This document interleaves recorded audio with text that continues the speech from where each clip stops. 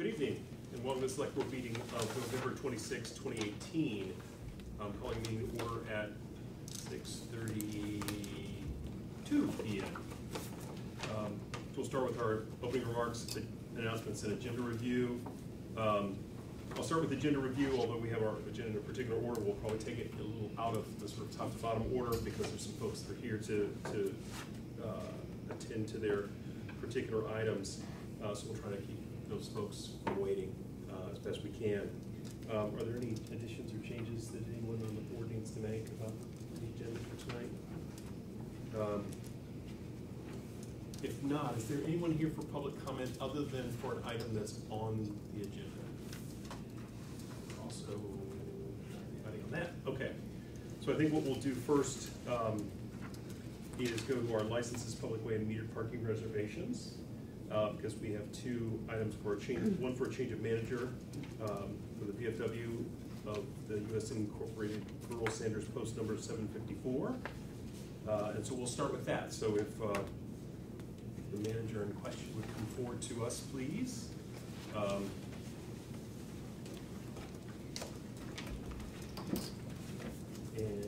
we'll just have a seat there. Let me introduce yourself in a second. Paper to the right stack of stuff. We'll take a moment.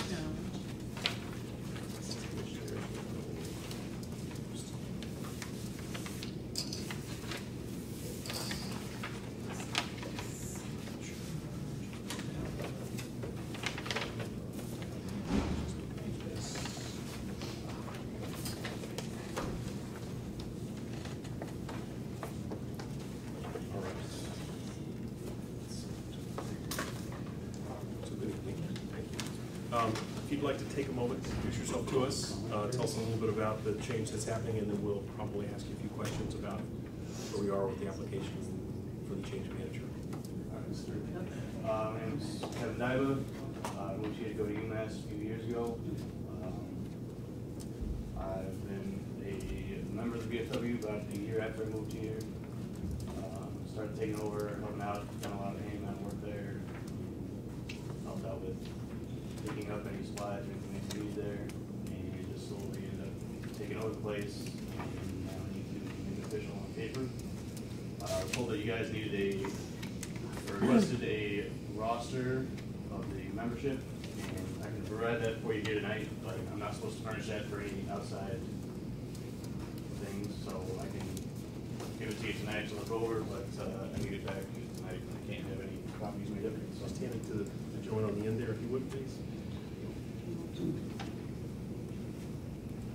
right. So I think that at this point, thank you. And so if the board has questions for the applicant, we'll take those at this point. Mr. Steinberg. Yeah, thank you. I didn't get a chance to look at the item you handed me in detail, as I just glanced at it.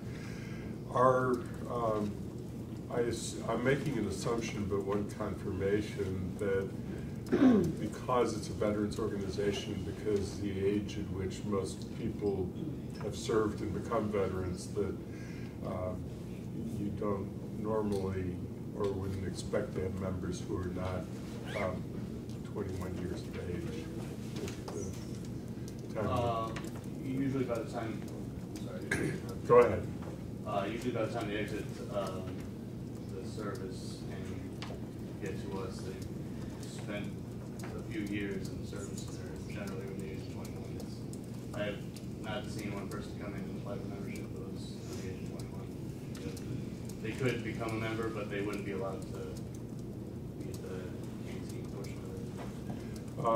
Well, you're getting to the issue that I'm asking about, because the second part was whether there's anybody who would be underage who might arrive to drink, and what your process and procedures, policies are on how you enforce state law in that regard. So the staff all know the members that do come down, and any non-member that comes down, the guests of the members have to sign in the guest book, and all of those are subject to being ID'd unless they're very evidently below the age of 21. We know they have their ID on it. So we, suffice to say, we ID everyone that comes down that isn't a member, and if we don't know that they're below the age of 21. Do you use any scanning equipment or have any policies to make sure that you have training to spot inappropriate illegal? Right. So we have a information poster that points out the common signs of counterfeit ID. We have that posted for the employees to look over. We also go over some of the common things, being cheaply laminated or things like that. A lot of the problems that we do, the ones that we do encounter, are people that come in with a temporary license that very clearly says not valid for identification purposes, and they try to pass that off, and we just throw them out and tell them it's a hard no.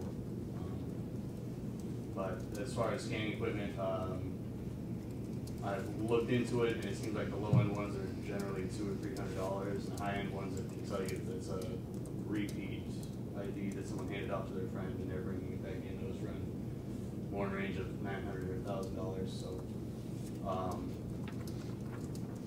not that we don't have one right now. I intend to get one, but it's a matter of finding a used one or something that we could better afford.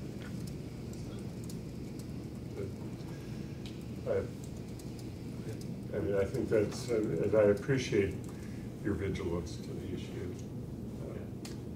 Yeah, I'm not going to lie to you and say that nobody comes down. It does happen, but we watch for it and throw them out. Any questions from the board? Yes. I was good with throwing them out.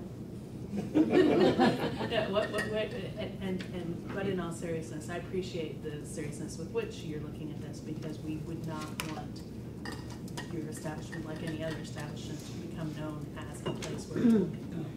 And that has happened with other establishments over time, and so we appreciate your attention to that, so that you don't develop that reputation.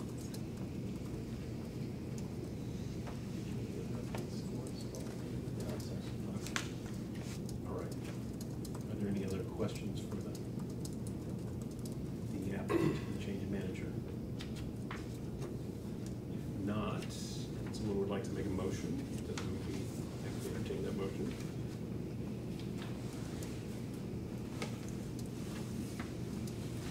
I move to approve it. I move to approve a change of manager for VFW of US Incorporated, Earl Sanders Post, 754, 457 Main Street. Kevin Dyba, manager. Second. Do a motion and a second. Is there further discussion? Hearing none. All those in favor, please say aye. Aye. Opposed? So that's unanimous. Thank you very much. Appreciate you coming down. Thank you. Thank you. So next we'll take up this. I believe somebody came in for a second after public comment. Pedro, you I'm someone. Yeah, okay. Yes, thank you. Sure. I'd like to make a public comment, and just as a general rule, we, just not that you don't know this, but for folks at home, we usually limit to about 3 minutes, and we usually don't comment on the comments, so we'll take it under advisement. So please. First, thanks for making an exception. Arrived early for the meeting, and then I noticed there was a sign that said you're here, so I had to make my way down here. It's not nostalgia that brings me here. I realize this may be the last meeting, but I would like to add up. It's really nice to sit in sometimes with somebody. The reason I'm here is that this time of year, as I think all times of year, people who depend on public transit are extra dependent on it now. Inclement weather, cold weather, difficulty getting around on foot, bikes, whatever. So I realize that it's been a while since we've talked about this in a public meeting. I just wanted to make it on the public record that I trust that the chair and continuing, I think as the PTA rep, will make it his top priority to ensure that we restore and improve the public transit service. It's been unfortunately debilitated a bit in the last few months, and I'm here to support you, as the manager knows. If you need an alternate, alternate anytime, I'm happy to step in and help you out. All right. So that's, I'm basically here to encourage you to continue on. I realize the rest of you, some of you will be on the council, some of you will be cheering on the side, so I hope you'll continue to help this company out. Thank you. So next up, we'll take the change of manager, Deborah M. Hermanitz, and change of doing this, of DBA from Lord Jeffrey Inn to Inn at Boltwood. So if you'd like to come up and introduce yourself and tell us a little bit about the changes occurring and opportunity to kind of do a small advertisement for My name is Deborah Hermans. I'm the general manager for the Lord Jeffrey Inn, soon to be the Inn on Boltwood. We are obviously changing the name, which has created the necessity for the change in DBA.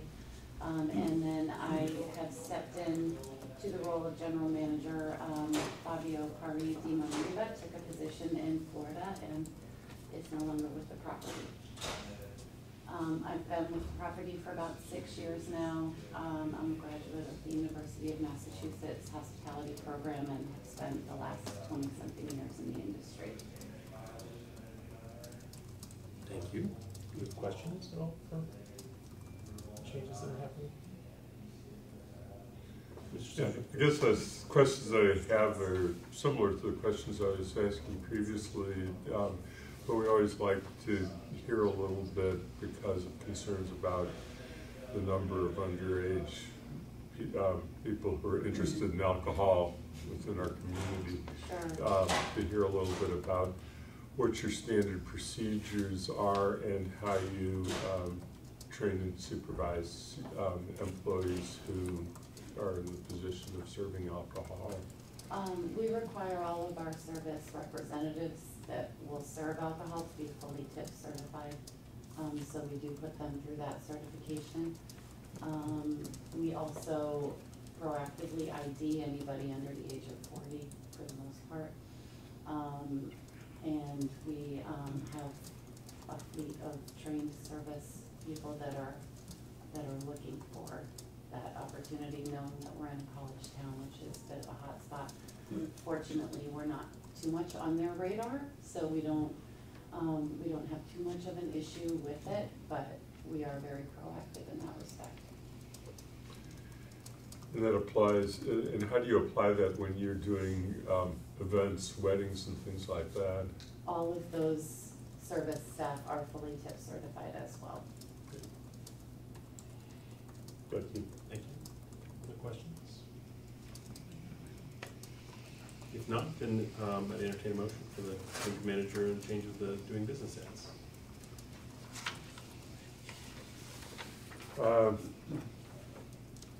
I move to approve the change of manager and a change of doing business as DBA for Lord Jeffrey Inn to Inn on Boltwood, 30 Boltwood Avenue. Deborah M. Herman's manager. Second. A motion and a second. Is there further discussion? Hearing none. All those in favor, please say aye. Aye. Opposed? So that's unanimous. Thank you very Thank you much. very much. Appreciate you coming down.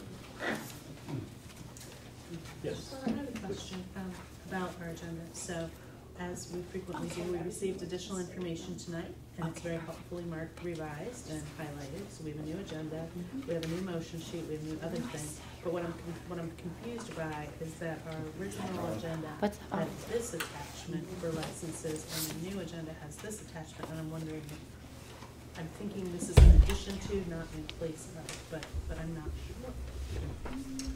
I'm not either right off the top of my head, so I didn't know. Take a moment and we'll compare and contrast and see if we can see. Was the question about the consent? Well, from the standpoint of we've had one Oh, attachment okay, came in the that I know packet, that. the other one came tonight, and I don't know if The attachment the one revised. tonight includes all these plus more, or if they're two separate ones, or. So, Ms. Mills says that the one that you received tonight, the yellow, is in place of the one that We was. can toss this. Thank you. Good to know. Thank you very much. Let's Wanted do, to be sure. all right. Well, we'll come back to that a little later. Yes, it's fine. So next on our on our agenda, go back to our action discussion items. We'll take up the public shade tree regulations. Or do Or do you want to do The proclamation. Oh, sorry, thank you. We'll do the Human Rights Day proclamation instead, since we looked at the regular, and the public shade tree people aren't. So please, if you'd like to come up and tell us a little bit about it, not that we don't know, but it's an opportunity to sort of share and do a little bit of an advertisement for the event. Well, my name is Elizabeth Kahn, and I'm really pleased to be a commissioner of the Human Rights Commission in Amherst, Massachusetts. And so I'm here to read the proclamation of 2018 Human Rights Day. Whereas Human Rights Day is observed annually each December 10th, commemorating the day on which, in 1948, the United Nations General Assembly adopted the Universal Declaration of Human Rights. Amherst celebrates this day with a communal reading of the Declaration on the Common at 4:00 p.m. Please join us. Residents of Amherst have expressed their belief in and commitment to protecting the human rights we all share by consistently adopting actions that demonstrate the values we hold as a community.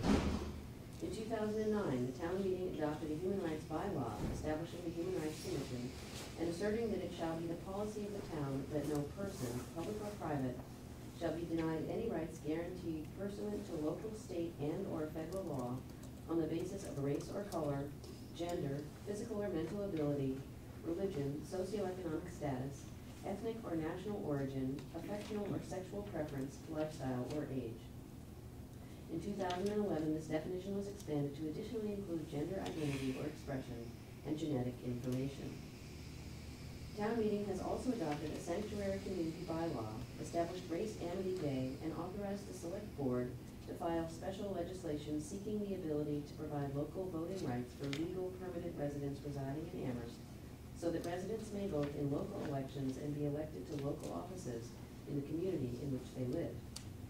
It has passed resolutions to create a human rights culture, to assist in the safe resettlement of cleared Guantanamo detainees, and to not do business with the state of Arizona due to its immigration laws.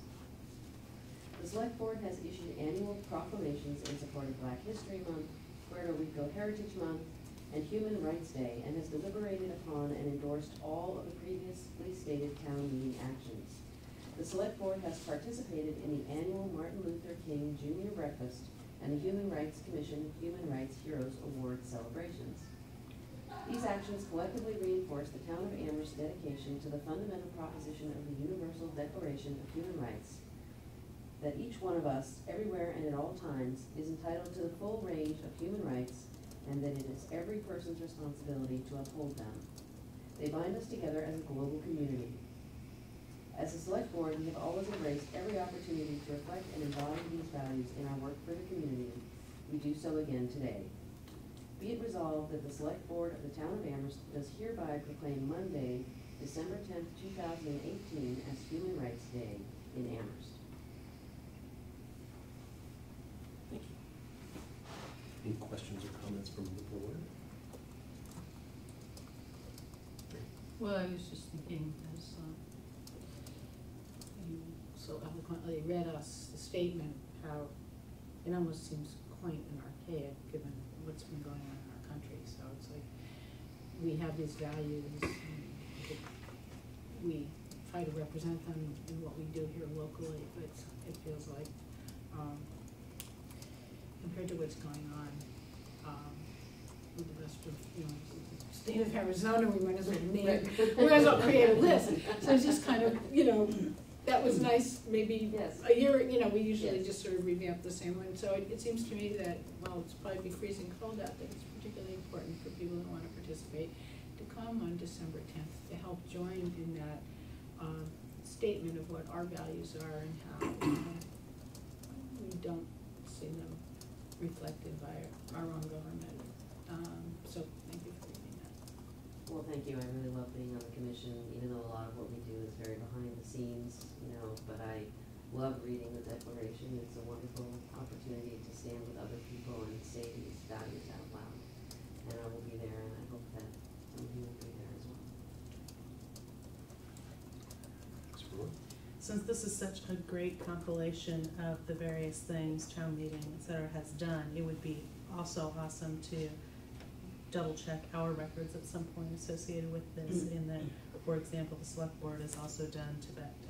We're not as consistently, but we have been doing a proclamation for that too, mainly for the future, to make sure that those things continue to cycle back Yes. to the council, Right, to right. make sure that those continue to happen each year. And I know we have an excellent calendar we keep track of it, Ms. Mills will be keeping track of, and this is terrific, ladies, I'm not complaining at all. But it just popped into my head that that's one that we could make sure was on, in the catalog, so to speak, to make it clear that we do want to do these recognitions. Thank you.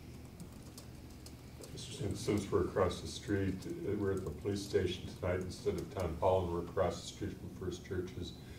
It's also important that we recognize that our community has had someone whose name is Lucio Perez, living at the church for over a year now. Again, I think that's an extraordinary human rights issue, and one that we remain resolved to provide him refuge until it's no longer necessary, and hope that that day comes soon. Absolutely. So if someone would like to read our motion to formally make the proclamation of the day. I move to proclaim Sunday, December 10, 2018 as Human Rights Day in the town of Amherst. So it'll be Monday. Monday. not- Monday, I'm sorry. It says Sunday, but It says Sunday, but you're right, it is Monday. I should. I was hoping it was the motion that was wrong, the proclamation. No, it's- But we want to make that clear for, It is Monday. It's Monday, right. because it is a great event. We want people to come, and we don't want them to come on the wrong day, so thank you for the correction. Monday at 4. Is there a second? Second. It was. Is there further discussion? Hearing none. All those in favor, please say aye. Aye. And that's unanimous. Thank you Thank so you. very much.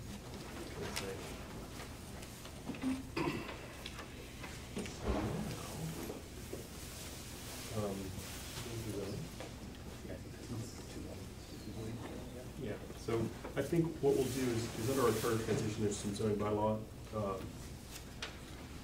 recommendations to us. And so since those folks are here and their staff and they're waiting, we'll have them come up and walk us through some of that a little bit. And so that's 7B III or 4B III. Right. Yeah. See if anybody noticed it. You give them all to Andy. Give them all to Give them Andy. everything. Oh. So.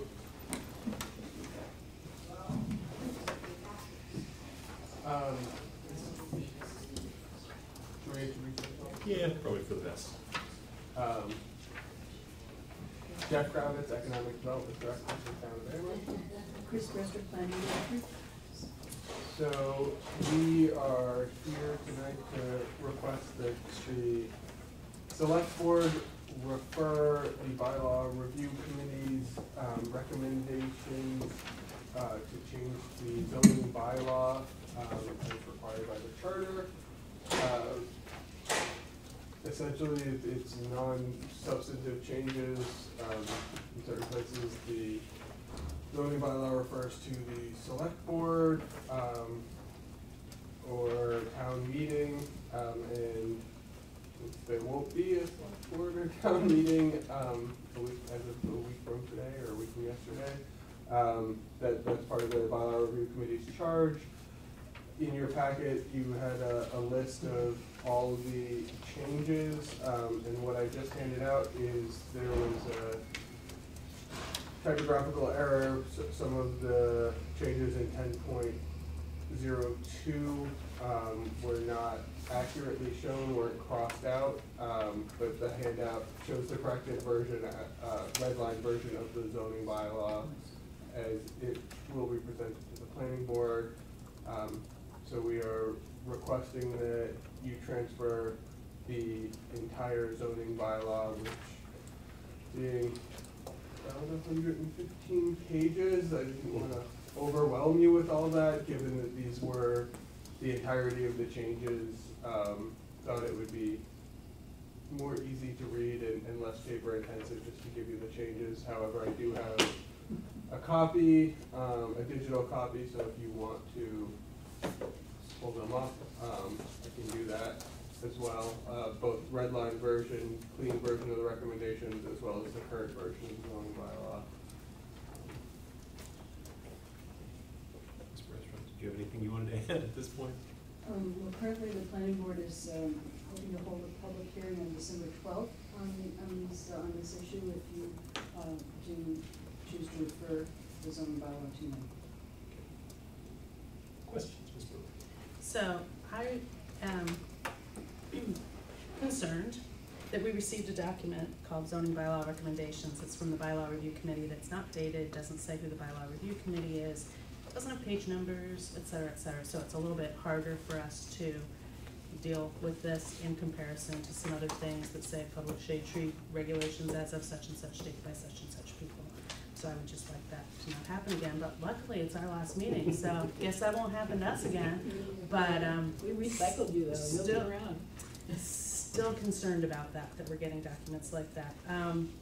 I would like us, given especially since there's no cover or explanation beyond the bylaw review committee as to the provenance of this or the date, I think it would be helpful for us to have a short cover memo on this, Mr. Slaughter, that, whether you could work that out with Mr. Bachman, that basically says the technical part, which we know about from all our previous work on the select board about moving it over to the planning board, like anything anybody brought us that's zoning related.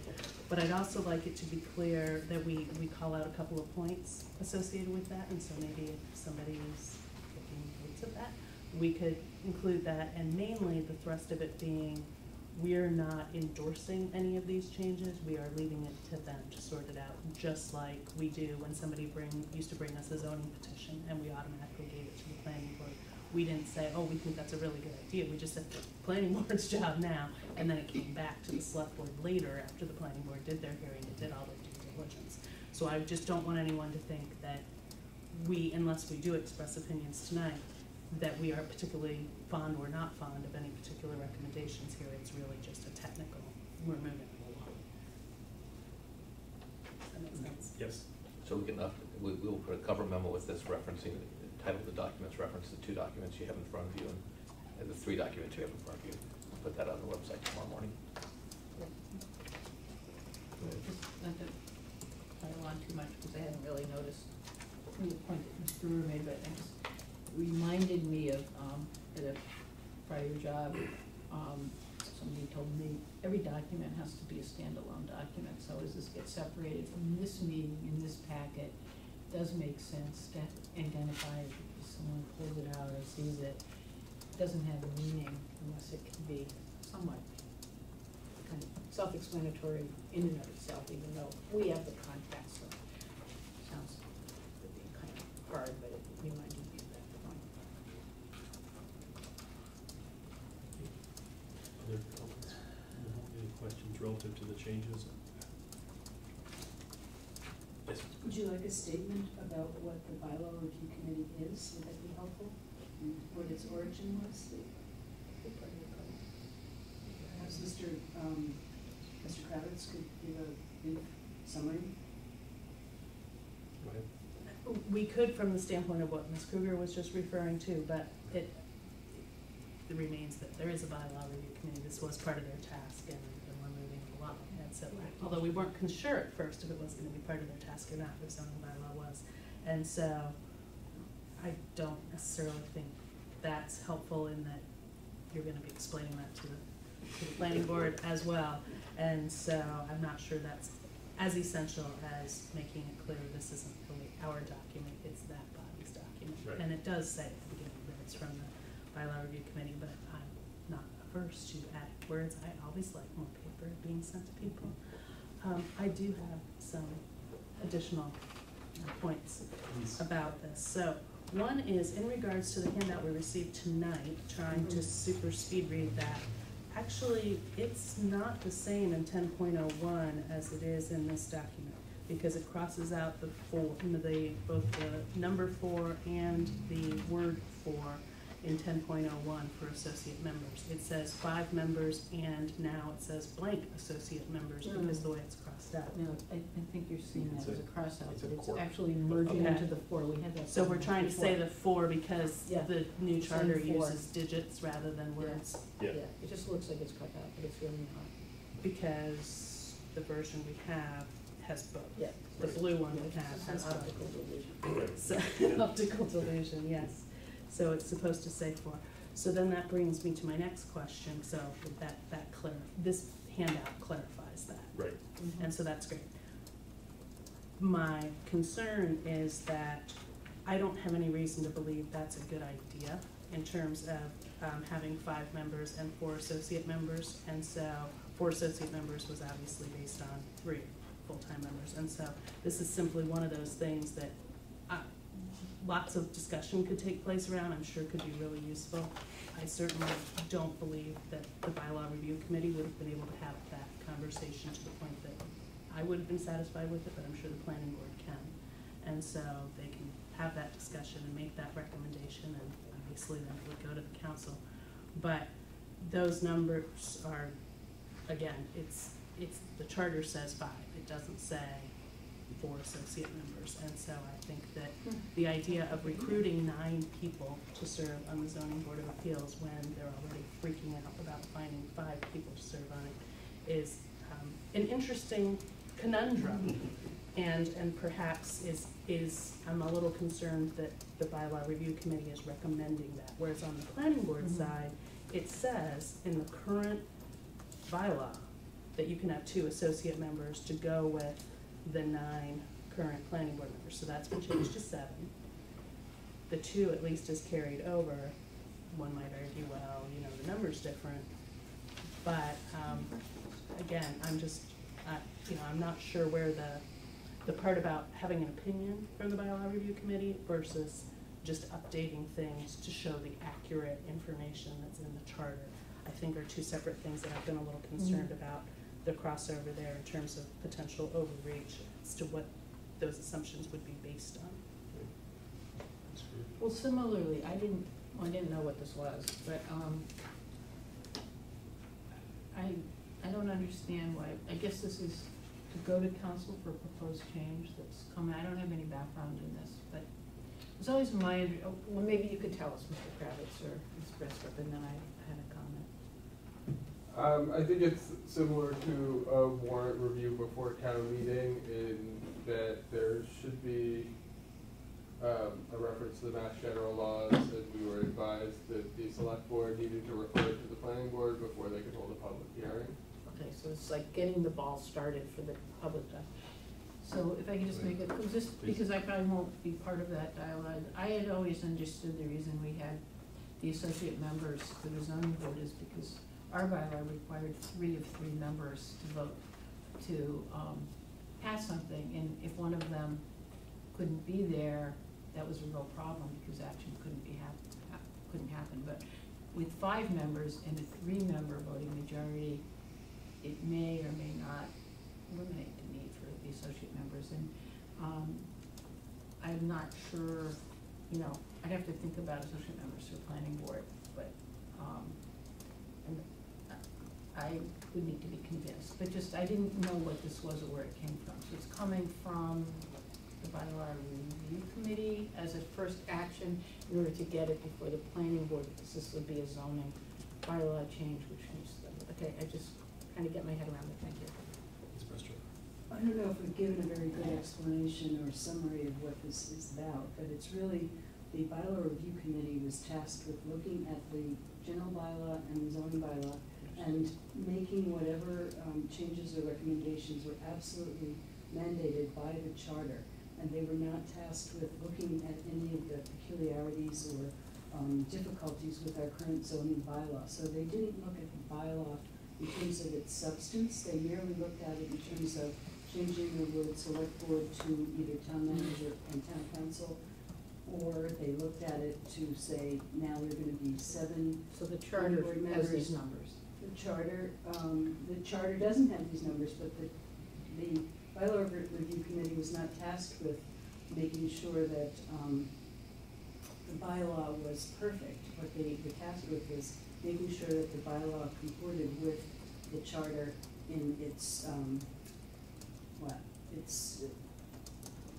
whatever the charter was stating was incorporated into the bylaw. And later on, every 2 weeks, the town council can choose to look into various aspects of this bylaw and change it if they feel that it's necessary, or if the planning board brings to them a concern. And the concern that you're raising tonight is certainly something that I would bring to the planning board. But that particular item is really beyond the scope of what the bylaw review committee was tasked with, in my opinion.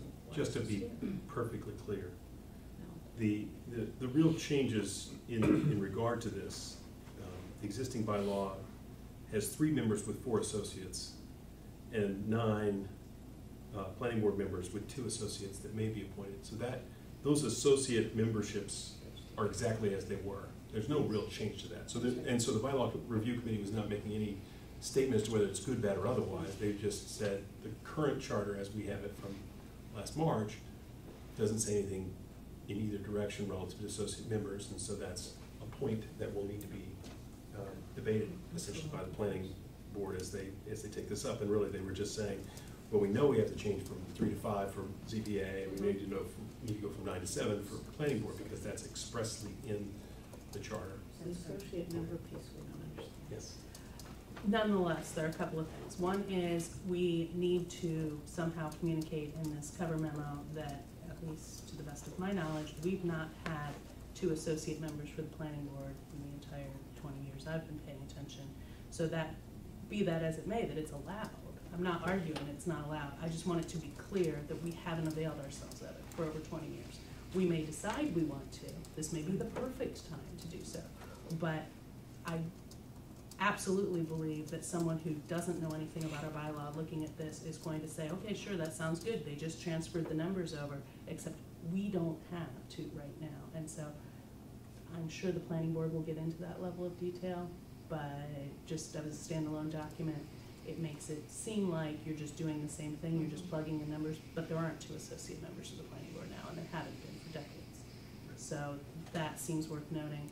And then the other part is, even though you're just plugging numbers in, again, we've heard substantial criticism of the number of ZBA members from the standpoint of difficulty recruiting. We in fact have openings on that body right now. And the idea that it's assumed that we have to have 4 associate members just because we're plugging numbers over, I would argue, okay, well, what if we don't update the bylaw?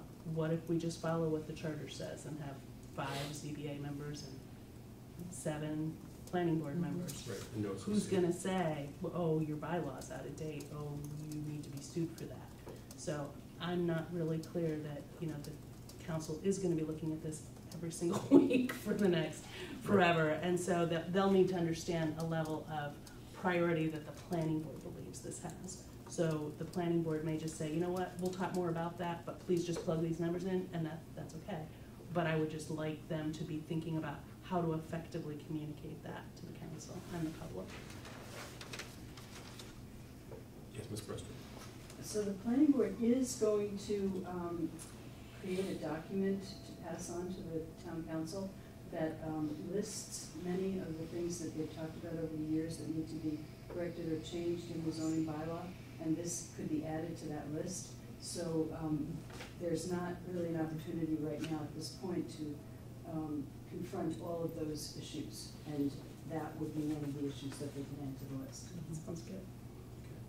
So just to be clear, I'm talking about a sort of cover memo. One is that we make clear the point that this is a technical transfer of information, not really endorsement or either for or against the technical changes.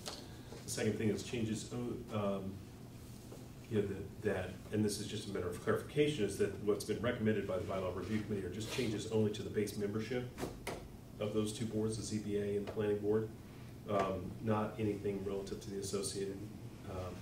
A third point that was brought was the 2 associate planning board members have not been in existence for a long time, and so whether that's still valid, but any of the changes or recommendations relative to these particular points of associate membership need to be communicated clearly and effectively to the council, and perhaps with some urgency,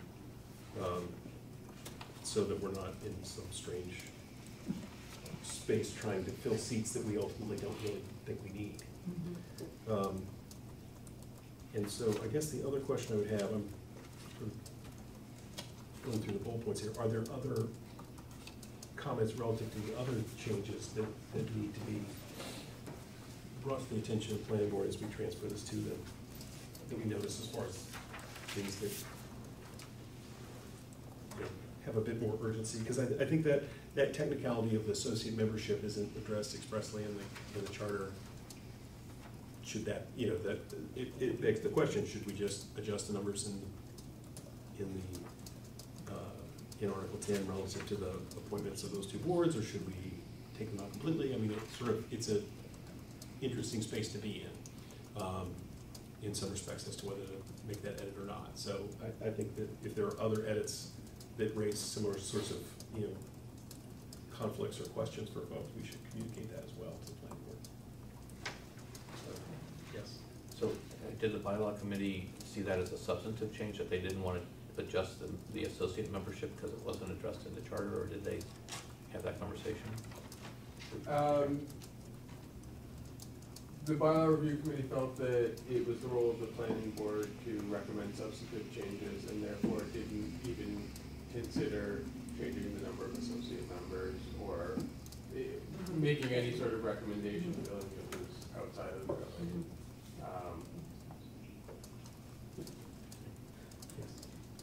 And to continue, I think that's useful for them to communicate to the planning board associated with that, and also eventually, then, because that'll eventually flow to the council to understand that they were just trying to stay in their lane, but saying, somebody's gonna have to deal with this, you know, you guys decide when is the right time to deal with it.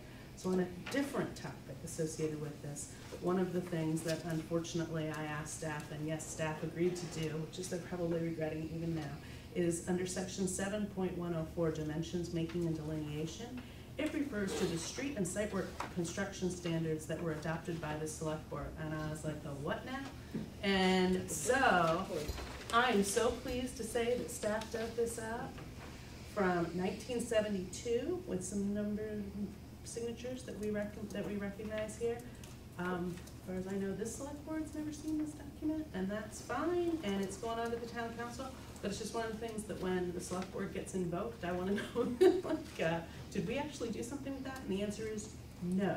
And so I think it's worth just, you know, maybe including this with the cover memo that says, we haven't done anything with the street and site work construction standards as a select board in forever.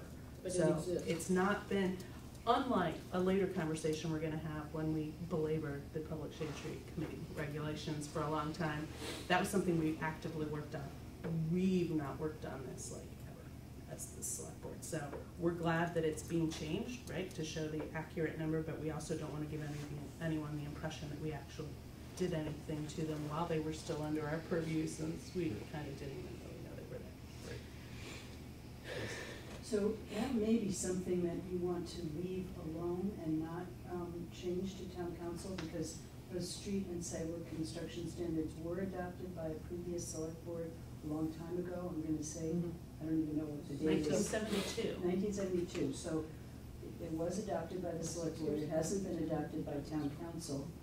And so that would be perhaps the judgment of the town manager and Mr. Kravitz as to whether that should remain select board until such time as we have a new street and site work construction standards, which we are hoping to work on with DPW, and then it would be adopted by town council. Because that's really, the adopted by select board, it's really just a statement of fact. It's not. That's correct.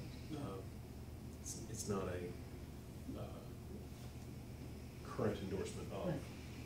Whereas if you say town council, it's sort of It implies they they've took a done vote, something. which Right. is not something they've done. So it becomes sort of archival. I mean, it still exists, it's still, in a sense, in force until otherwise acted on. Right, Like so many things, right, many of those. right. That's great. Yes. I think the mission of the bylaw review committee was to extricate the word select board from Sure. the document, so I don't think you can reference select board. And probably makes sense if the planning board wants to recommend to do something like that, they could do that, but they'd have to choose another body that would have to approve those things. Right. Yeah.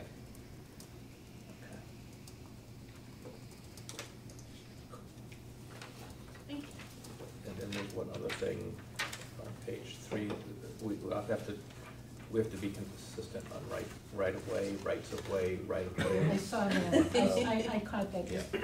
So- Yeah, one's capitalized, one's hyphenated, Yes. you got that. This is. Oh, that is a good question. HC's I may have missed that. third paragraph, it says section E, is that E or is it F? Yes, it is E, because There. planting of Okay, new all right. trees, on page 5, Okay, so Under fees is fees. about Section F. plant, okay, should be is F? it should be made in accordance, the determination whether to allow the planting shall be made in accordance with section E, planting, Okay, not F, because Okay. F is It is prohibited. E. all right, so So that's it's correct. correct. Okay, and you know, okay. It was, good. it was accurate. Excellent.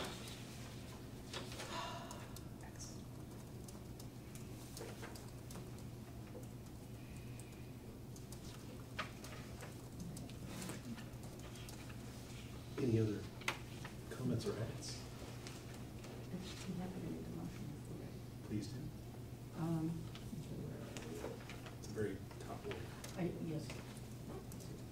I move to adopt the public shade tree regulations as amended at the November 26, 2018 final select board meeting. You're gonna start adding There's final another to meeting everything? Oh, good. Penultimate. Penultimate. Ooh, can we include that in every motion? Penultimate. Is there a second? I guess. We don't have to make that. Reluctant second. I think I'd rather have it come back on Saturday. Please. Oh, man. Is there further discussion? Hearing none, all those in favor, please say aye. Aye. For the reluctant, Yeah, aye. yeah. It's unanimous. 1, 2, 3, 4, 5, 6 versions, something like that we've been through, so. But she yeah. has Thank you for signed your all of patience. those in the back of her car, This which is you wouldn't pretty believe. impressive. Better You though. got there, It is.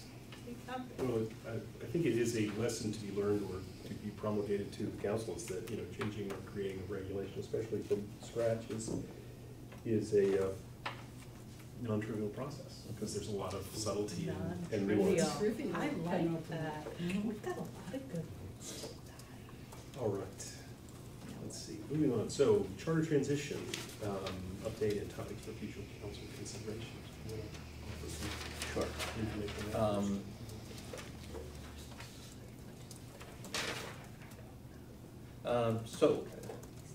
The inaugural swearing-in ceremony is scheduled for Sunday, December 2nd at 1 p.m. And we will be putting out a press release tomorrow on this, and I need to check the quote with you, Mr. Chair. What did I say now? Yeah. You said. So it's at 1 o'clock on Sunday, December 2nd at the Amherst Regional High School, and we encourage everyone to attend. It's free, open to the public. We encourage attendance. We'd like you to give us a head count. If you can, go to our website. You can answer a few quick questions so we know how many people are coming and what groups are being represented. We're trying to get as many community groups to be present as possible. The ceremony itself will be followed by a reception with a lot of great food for all tastes. We think the reception will go, the event will go from about 1 to 2:30, and the reception will go from about 2:30 to 4. Just some highlights is that we've requested, and she's agreed to have Nancy Eddy, former select board chair, and served on a dozen of other things for the town, and also a founding member of the Mass Municipal Association will be the MC. Mr. Slaughter will say a few words. Judge Collins, former representative, will be doing the official swearing in. We've made this a really Amherst-centric event. We really are focused on having people participate who are from Amherst, live in Amherst, have Amherst as their home. We aren't going outside for any of the speakers. We really wanted it to be about Amherst. And that's why we're doing it at the high school and as part of a community event, because it is a community event. Matthew Charity, who is the chair of the Human Rights Commission and as attorney, will be the keynote speaker. Karen Schofield, who is a local poet, is writing a special poem for the occasion. We have a student from the high school, Carrington Dow, who will be providing the perspective from a student who lives in town. We have the Crocker Farm 5th and 6th graders who will be singing.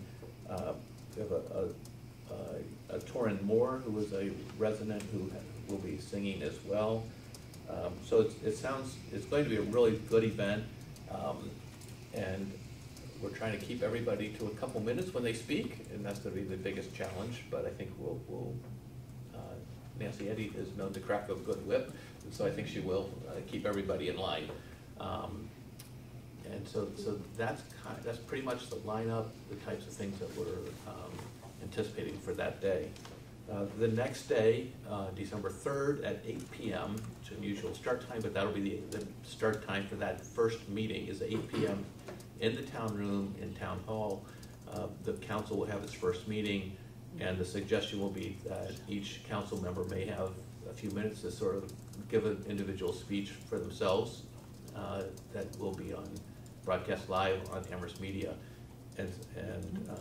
So I think that that's a good sort of segue into their job as being counselors. The town room is under construction right now as we prepare it to become the town council meeting room. It's been under construction for several weeks now, and it's looking really good. There'll be some new technology invested in there, so we can make the meetings more focused with technology, and so people who are attending or watching on TV will have a better idea of what's happening and where we are on the agenda. The entire council chamber is being built for the most part, by local, by our own town staff. There are certain things that we're contracting out, like the painting and things like that. But I think if you peek in there, it looks really, really, really sharp. So that's sort of where we are in terms of the transition. The council has a workshop this Thursday at 6:30 p.m. At the Bangs Community Center. And that first floor is just as you walk off of Bullwood. It's right to the right where some of the voting occurs. We will have we'll have the bylaw review committee talking not about the substance, but just going through a little bit of the types of the way they approach their work. They have about 15 or 20 minutes to do their presentation. That will be followed by a training on the open meeting law, the public records law, and the state ethics law by our town attorney, Lauren Goldberg. It's an opportunity for council members who've already raised a lot of questions to ask the questions that they need to have answered so that everybody stays within the bounds of the law, because there are a lot of gray areas. And I think having the town attorney there able to provide guidance, she's an expert in all these areas of law, will be really helpful to the council members. Once they get sworn in, we want to make sure everybody observes the law totally, and that we as a community are very committed to open and transparent government. The next thing that will be coming up for the council is on Saturday, December 8th, is the Four Towns meeting at the Amherst Middle School Library at 9 a.m. And council members are invited, and the general public is invited to attend that as well. And this is where there's a preview provided by the school administration about the school budget and where they stand on a number of things. So the council will be off to a running start. At their first meeting, they will need to elect a president, elect a vice president, appoint a clerk, adopt temporary or rules that they want to follow, i.e. using Robert's Rules of Order, and then also set a meeting date for the next time they want to meet. We're hoping that they will choose the Monday 2 weeks later, which is December 17th, but they can choose whatever date works for all their schedules. That'll be up to them. The reason December 17th works is that that will be after the planning board has met and had their public hearing on the zoning bylaws. If the planning board happens to make a decision that night, that can be transferred right over to the town council. But it also gives some time for people to have some time. The council could also meet on Monday, December 10th. We're going to be encouraging the council to meet on Mondays in December and then choose whatever meeting schedule they want after the first of the year, because that helps us with our room scheduling in town hall. I think that's pretty much it. If there are questions or concerns, things I'm not thinking about right now. So I had two things. Yeah. One is, I wanted to follow up, because I think that you were considering it a done deal, was the Board of License Commissioners Yes. material you gave us. Mhm. So, this is really good. You got all our edits. Thank you. I was like, yes, those are all the things we talked about. Mhm. So, thank you, and I think that this is very informative. And I did want to just mention, while I could, that I thought it was so interesting because you pulled in some additional information that you hadn't had in here before. And it says, as it says in the charter, 5 voters. It is literally the only thing The voters. that says voters. Yes. That is so weird. Is that strange? Yes, but, because it really clanked when I read it, and then, but of course, Mhm. you pulled it directly from there, and there literally was no other mention of it. So thank you so much for taking our helpful input on Mhm. that and including that. And then I did have a question for you in terms of perhaps this is something you could advise the council about their meeting on the 3rd, since it doesn't seem like we'd have time during the workshop. It's already jam-packed on Thursday night. And that is one of the things that came up during many discussions associated with changes such as we are now undergoing, is when you show up at 4 towns meeting, no town meeting members ever came to 4 towns meetings. The council is a legislative body Mhm. with policymaking authority. Mhm. But now we have 3 towns who, if they get a good turnout, are sending select board members, school committee members, and finance committee members. Are our finance committee members that currently exist, except they won't exist anymore on the 8th, so they can't go. And of course, we have our wonderful school committee members. But you always went already. Mhm. And so there's no executive branch there beyond staff, which has always been really willing to go on Saturdays, which we really appreciate. No finance committee. It's very strange that Amherst, right, so on the one hand, it's like if 13 people showed up, that would probably force them to get a different room because of the number. I mean, the library doesn't work very well for this particular meeting anyway, depending on turnout. But I'm not really sure what that looks like then. And I wonder if you might think about, perhaps in consultation with the regional school committee chair, because I always like to think of the 4 towns meeting as not a staff meeting, but as a regional school committee meeting. They don't always think of it that way, because they have staff do so much work for it. But to give people a sense from the council what their role is, because aside from Mr. Steinberg and myself, I don't, okay, now I'm guessing, but I don't believe any of them have ever been to one before. And they're not gonna be in the same position as any of the other bodies. You know, we don't have those corresponding colleagues now. It's gonna be weird.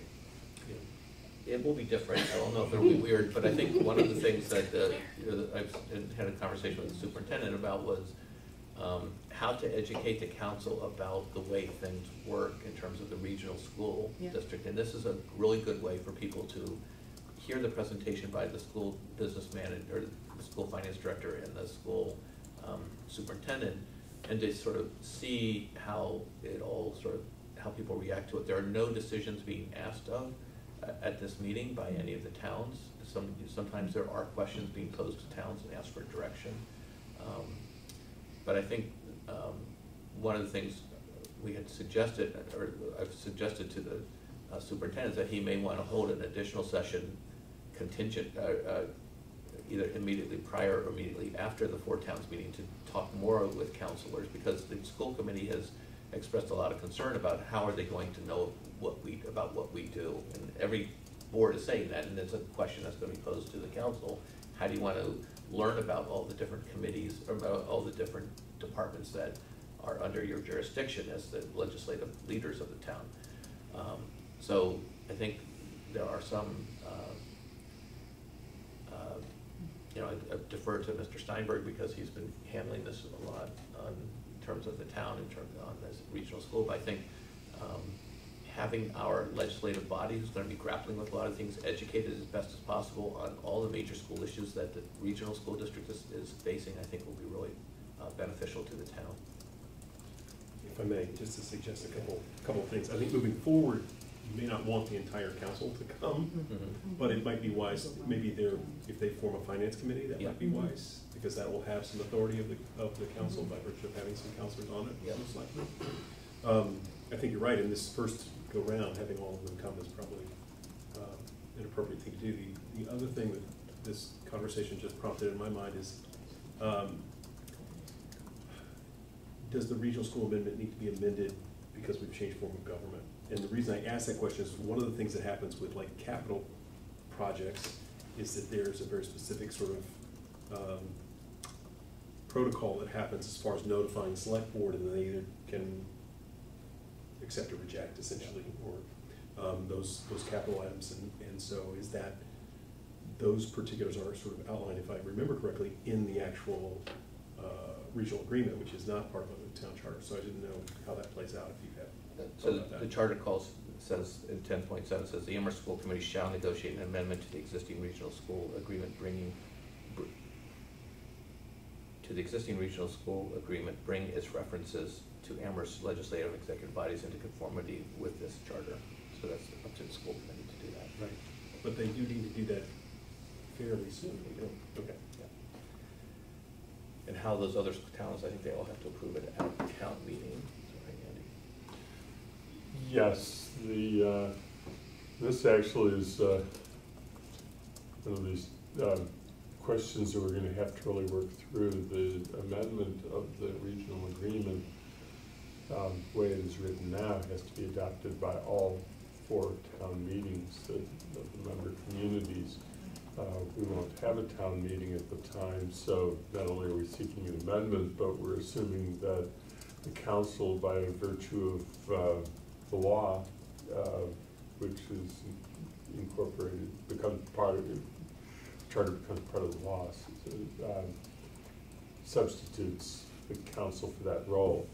But I do think that it's important that we get agreement of the other 3 towns to just get the words changed so it works right before we get too far down the line.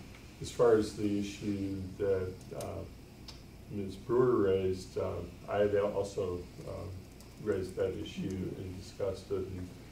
And, unfortunately, we have a meeting that doesn't start till 8 o'clock on the 3rd.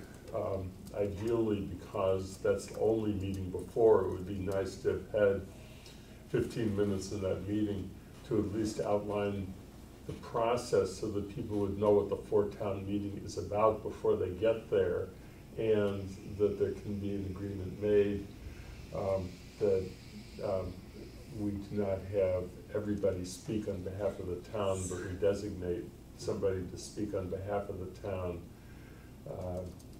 and that we get some clarity going into the meeting. But I don't know if we can get that onto the agenda at this point. So I have a meeting scheduled with Ms. Pam to go over the agenda items, so I can raise that with her. That's a really good idea. Just to throw my 2 cents in with what Mr. Steinberg just said, I think back to other 4-town meetings in the past, and I think to kind of figure out a role for the 13 councilors, because it could seem really overwhelming to our neighboring towns that we participate to just flock in there. And it's always been open. People have come to listen and learn. So your point, Mr. Bachman, about a learning opportunity is great, but that's different than the role of speaking on behalf of one of the boards, instead of, you know, however that's going to go, so that it's not overwhelming, or maybe even sitting in a different section, something, so that we don't start off kind of on the wrong foot with that, because it could be really overwhelming. And even though you said, and you know, there won't be any decision-making, there is a kind of past practice of people who are there from those other towns asking questions or raising their hand. And so to try to figure out, maybe work with the regional school committee chair and superintendent, how that's gonna go, and maybe some way to ease it in so it doesn't, here comes Amherst with all 13 people, like, oh my God, you're taking over. Yeah, just, I would really appreciate it if you would speak with Ms. Pam about including that on the third's agenda, and I think that you've heard all of us, and I'm sure you thought that through as well yourself, wondering, oh wow, how's that gonna go? I'll call it weird, I'm sure you wouldn't call it that, but I appreciate the mention you made of the fact that this is not one of the meetings where they were planning to have the regional school committee say to the group, okay, Leverett, what do you think? Pelham, what do you think? Because this would be super messy for us to have to do that, so I appreciate that they thought that through, and perhaps that could be described at the meeting on the 3rd, that sometimes it's like that, and like you said, the finance committee would be under this form is probably the logical choice to make that. But it will be really difficult for some brand new town council members if somebody from, say, which town shall we pick on? One of the other 3 towns decides they're in a mood and they say something about the amazing work that's been done on the regional assessment, and our counselors are like, I should probably be doing something, and wondering if they should be doing something. And so for them to feel confidence that they will represent Amherst best by not feeling compelled to say anything, that they will serve our community best by not feeling like they have, because they don't know. And that's why I appreciate also the idea that there could be an educational session, particularly associated with that, because there will be another 4 boards meeting before the town council's met very many times when it comes right down to it. And so that education will be really important, but people want to feel like they're representing, but representing what? Right. I just follow up, I agree, I think it would be worthwhile to confirm with Dr. Morris and Mr. Mangano that there's no intent to ask about whether our budgets will allow for an amount of money to be appropriated as suggested in anything that is presented. I think that usually happens at the second of the 4 town meetings, but I don't think it's, couldn't say that it's never happened at the first, and it would be worth confirming that with them and sort of dropping a hint that it puts us in an awkward position, but at least we ought to know, because you know, there is an answer and it depends upon our initial projections and what the current finance committee that's going out of business has put in its guidelines, you know, whether it meets that amounts or not. As far as Ms. Brewer's point, at this first town meeting, other towns have come in and made statements, given opinions, asserted what they think their position is going to be regarding the assessment methodology, and that has always been a very awkward position to be put in, and we've been very careful about how to deal with that because of my longevity with the issue, having been a member of the finance committee back when Ms. Carlozzi was the one who was dealing with this issue principally on out. I've frequently been cast in the position of the respondent, but I mean, it's going to be an awkward position unless we have some clarity going in that if that were to happen, whether I or somebody else is designated.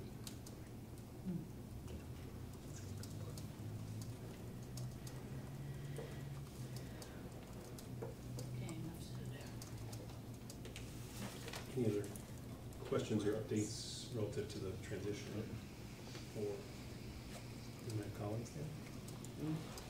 All right, so let's move our agenda to the back to section 7, which is the licenses, public way, immediate parking reservations. We have a consent calendar with some license renewals, and we have one meter parking reservation for tomorrow.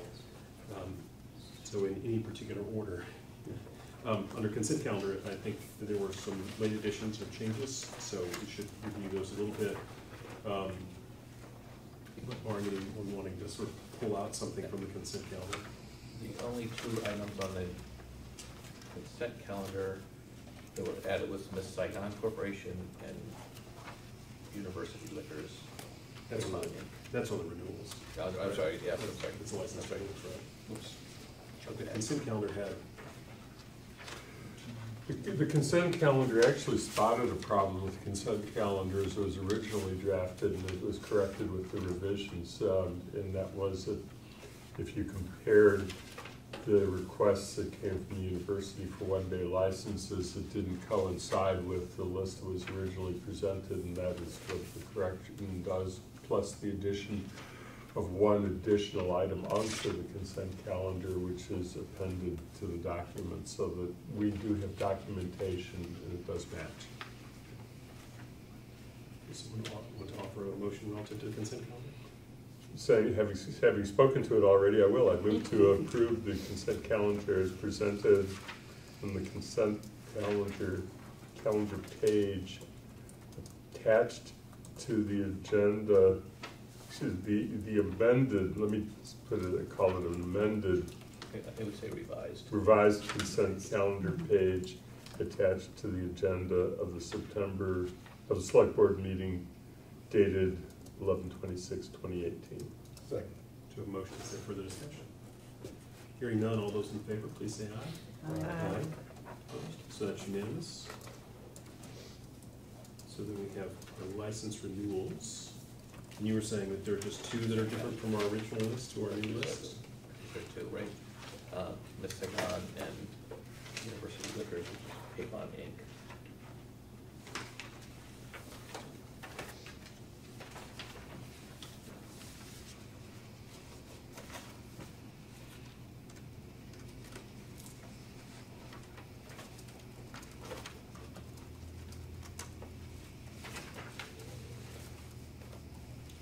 They've been advertised.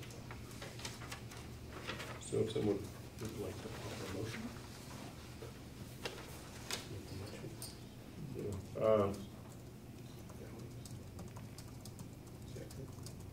Okay, I move to approve the renewal of annual licenses for the calendar year 2019 as listed in the revised annual license renewal table marked 7D, the additional page of the select board agenda of 11/26/2018.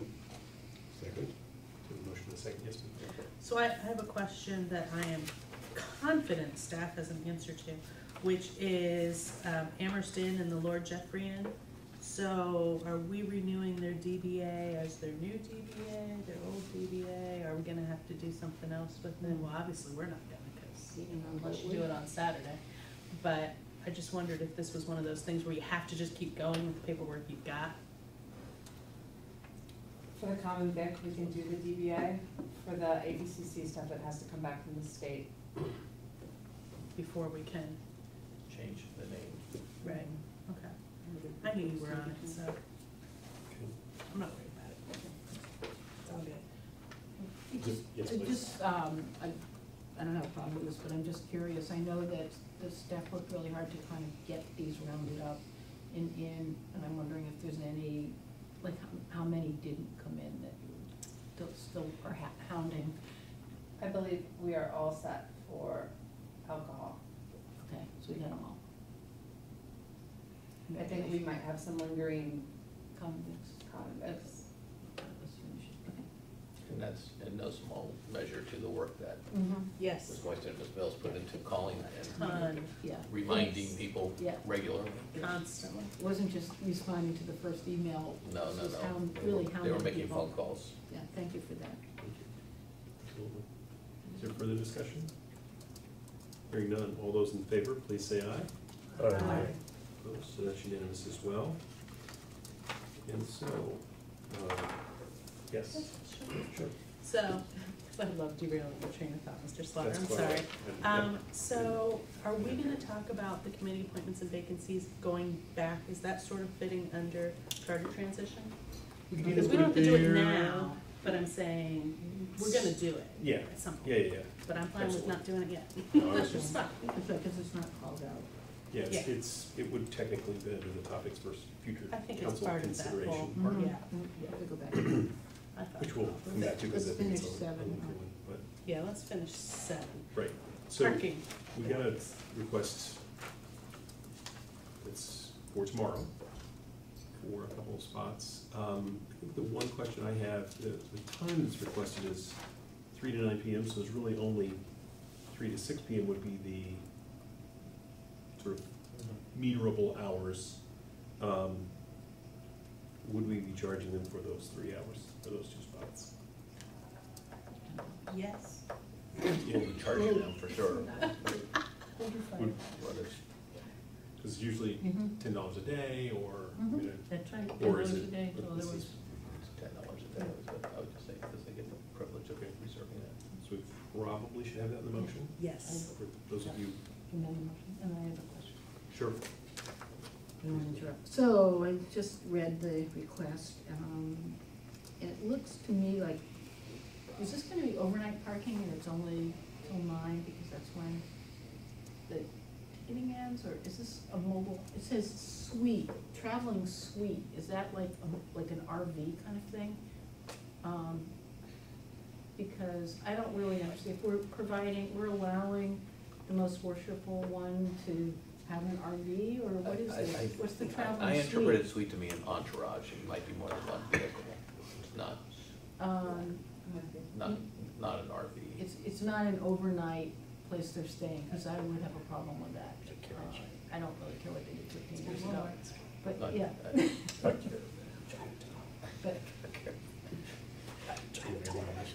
But, maybe Yeah. Ms. Mills might be able to explain what it is. I think it's more than one vehicle. For overnight or just, No. just for that Just during the time? time of the performance. So basically it gets them free parking. They still don't have to. Like, why do they have to be? I think there's an accessibility issue perhaps, In what regard? I don't- just proximity to the building. Because they have to carry equipment, or they have to? I think there's some of that, but I also think there might be age involved. So, I'm having trouble understanding the need for this, why it's different than anybody else who is older, who has to park and get to something, or are they just, because it's their lodge, they want the privilege of being able to park right in front? I think they feel they have a very honored guest who's attending, they like to have reserved parking right in front of their building, that they can say, we've reserved this parking for you, and it makes it easier for the most worshipful one to get into the building. So I guess with the amendment, it's just as good as having a dumpster for $10 a day, so, Yep. sure. So does someone want to make the motion? I do think we should include the price for that. That'd be Yeah, helpful. yeah, and that should, yeah, we should. have done that before. Yeah, that should be. Anyone care to offer that opinion, that motion? I move to approve the metered parking reservation for 2 parking spaces in front of Pacific Lodge 99 Main Street on November 27, 2018, from 3 p.m. to 9 p.m. with a charge of $10 per space. per day. Jimmy, per, Right. well, it's only one No, day. you're right, you're right. Jimmy Berghoff, President of the Pacific Lodge Building Association. Second. Is there further discussion? Hearing none, all those in favor, please say aye. Aye. Opposed, that's unanimous. Okay. So now we'll cycle back to the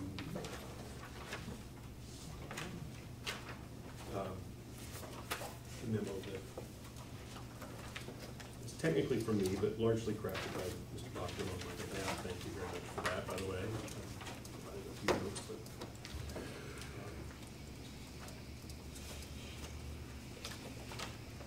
and so I do know, however, I will note, so in our packet, there's a report of 8 pages in length dated 11/21/2018, which has asterisks on people's last name.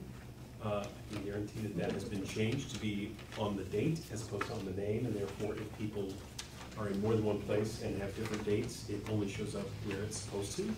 So I do know that that will change relative to that report. It's not in our printed copy right here because, We just well, got one on our desk. did we do it on our Yes, desk? we Okay, did. so it's a new one tonight. We It's should, beautiful. so it should have the, We had the technical expertise come in this morning. That's right. And the programming that was necessary to make that allowed. Right. Was wondering about that expertise.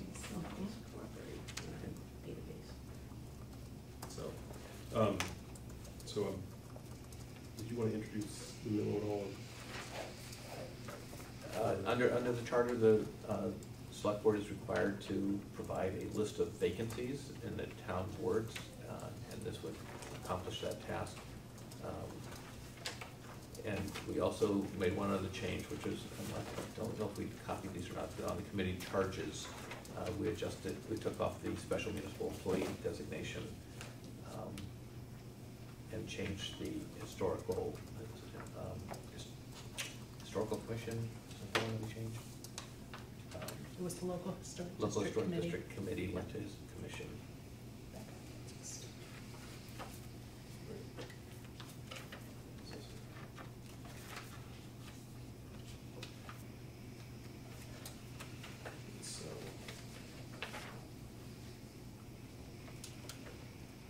So on your desk is a new memo that has, We had a very busy yellow folder.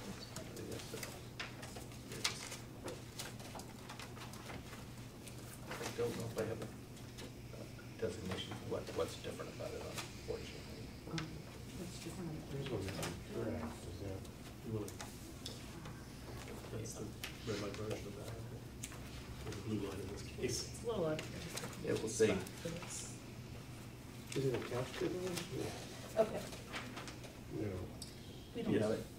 So what we got in our yellow folder was not the track changes version. We got a We got draft? the new version that looked, so Mr. Slaughter's version, before I wrote all over it, looked like this. And then tonight, as of like 6:15, Ms. Mills was racing around printing this. One labeled draft, right? Right, Yeah. this, yes, that says will be on select board Right. letterhead. This is, yes. this is that's the correct largely one. a longer version of what the previous one was, because I tried to take into account, I probably thought of one additional thing, but I tried to take into account our relatively lengthy discussion last time we discussed this, because Mr. Bachman had given us a memo dated November 9th back at our meeting on the 13th that described all the things he just said about what we're doing, and we've made some fixes to the database so we can track things appropriately. And we've made some fixes to the vacancy list, I'm assuming because once the database gets updated, then the vacancy list is corrected, because there were some errors in that too, which happens with a weird database over time. And so what I asked to have added to our packet tonight, whereas Mr. Slaughter had asked for that, just that nice clean back and forth, and that was what was in our packet that was delivered. What I added was, thanks to Ms. Mills, I added the one that says draft will be on select board letterhead. Mr. Slaughter has a copy of the track changes version.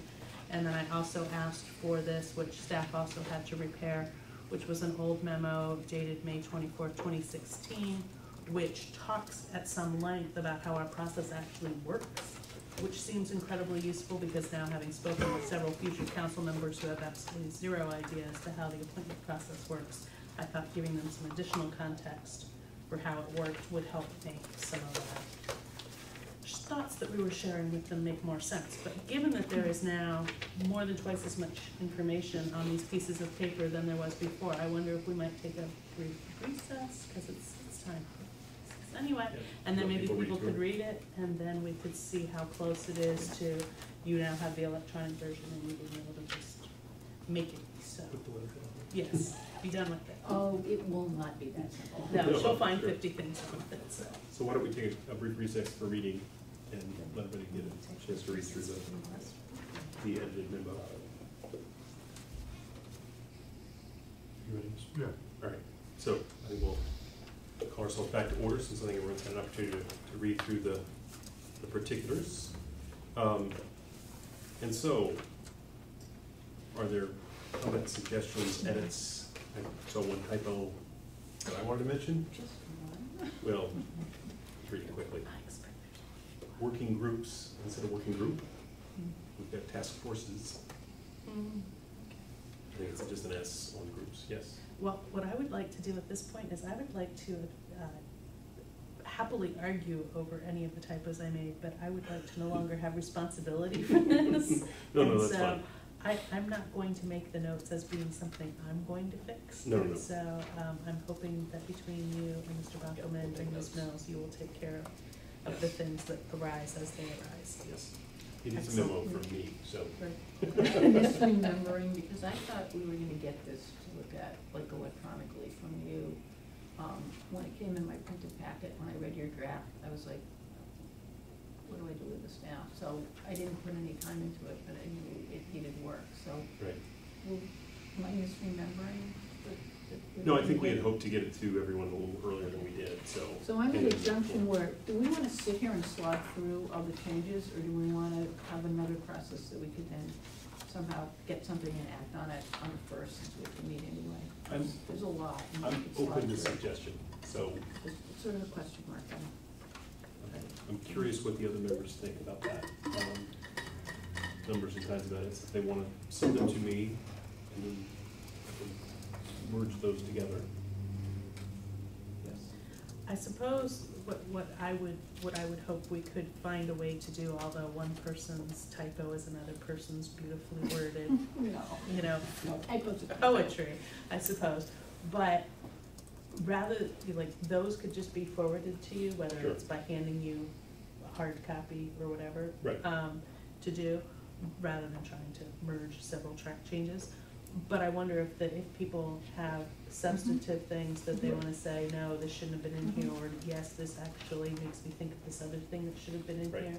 And we can deal with that, because what I prefer to do, beyond me already saying, I don't wanna do it anymore, is that you would just publish it. I don't think we need to look at it again on the first. Personally, I would just assume you did it, but maybe if somebody's volunteering to help you with it, that isn't me. That's awesome too.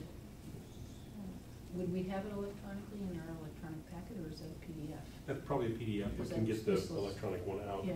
I'll probably. Well, you can get this electronic one that literally only got sent to people, a couple people today at 6:10, so that could Well, be that's the forwarded. one that I Yeah. didn't get. Well, If I did. no one got it. No, I'm Right. not, I'm just saying, if I'm gonna do typos, Right. I'd rather do it in track changes, Sure. but I'd rather have it electronically, but I could quickly go over the things of substance if that's what Ms. Brewer wants us to focus on. I just sent it to everybody, so you Okay. can- Yeah. And then that way, we could maybe argue about the But I- substantive things But I don't and have not to go, have to I bring don't it have back. to go first.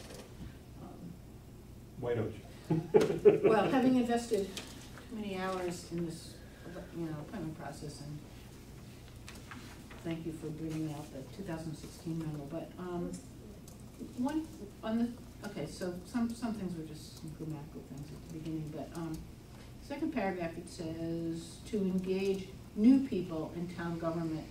And do we mean just, what do we mean by new people? I mean, do we mean a wide range of people with different backgrounds, or to engage a variety of people? Promote fairness and engage new people. So it's okay, but I just what I use. Perhaps more. Like as if new had more value than Additional? old. Yeah, additional, maybe. And That's then- like the one sentence I didn't change. So- It was beautiful. And then the third paragraph where it says, continue the electronic citizen activity form process. I think the process, but we hated that form, and we weren't able to change it because we didn't have a database that allowed us to modify it. It carries a lot of stuff that I wasn't really happy with, including the thing about diversity of membership, and we have difference of opinion, I think. There's some questions there that I thought were inappropriate. So I might suggest more that we used it, but it bears a kind of reexamination or reconsideration, rather than saying, oh, we love the CAF, keep using it, because I don't think that's, says the CAF was carefully constructed to collect demographic data that would help us improve diversity of membership. that may have been true, but there were a bunch of things that I thought were, I just like some new eyes looking at it again, rather than saying, oh, we love the CAF, because I don't. So that was one of the other one, So, yeah, could we talk about that for a minute? okay, sure. If you want. Yes. So I'm fine with adding something that makes it clear that it's far from perfect. It's just that it's a thing that we have now that can continue to be used. And if we tell them it's so horrible that they need to throw it away, then just think how lovely that'll be to try and figure things out. It was suggested to me by one person that maybe we just sent all the names of interested parties to the town manager and then he'd deal with the list. And I thought that was a really interesting approach, but Well, to temper this somewhat. yeah, if you want to temper it with something that says, it wasn't a great process, but it's pretty good, I think Could use that's, review and revision or something. right. But I think Mr. Slider tried to get at that perhaps in working with Mr. Bachman before, saying, it's a good process. Right, there was a It general could- caveat there Yeah. about, okay, so something, and then, Did Mr. Walken, sorry, did you have something about that? Yeah. Mr. Walken? Maybe just reading this differently, I this is a bureaucratic document, not a love letter, so, you know, whether it says new or additional, All right, I'm not all on a hill I'm gonna die on. And the same thing with the CAF, I thought it was in the spirit that Mr. Slaughter and the town manager, Ms. Brewer, were trying to achieve here, which is to say, we have a process that works, but obviously every process needs to be refined, and we hope that the town council makes it its own too, so. all right, I mean, I can live with that, I just, something that reflects that there's, you know, some room for improvement. in this. Yeah, I mean, I guess That's part of the all. question would be like, do we like a standardized form? Because, I mean, I thought that it helps tracking changes over time too, you know, when you change the form, it makes it hard to track, so I don't know exactly what change you'd be Right, well, suggesting, but. and we're not gonna do that now because it's not, I mean, Right. Because we we're didn't not do it doing 2 that. years We ago couldn't when you do- asked in us. technical terms, and then just, I'll just kind of, 2 of 5 select board members took on the management of regularly filling select board appointed. I wonder if it's regularly recommending people to fill, because it sounds like the 2 people were making the appointments, or filling, And then bring the appointments in the forward. 4th paragraph at the beginning. It goes on. Uh, Bring the appointments forward, subject to review.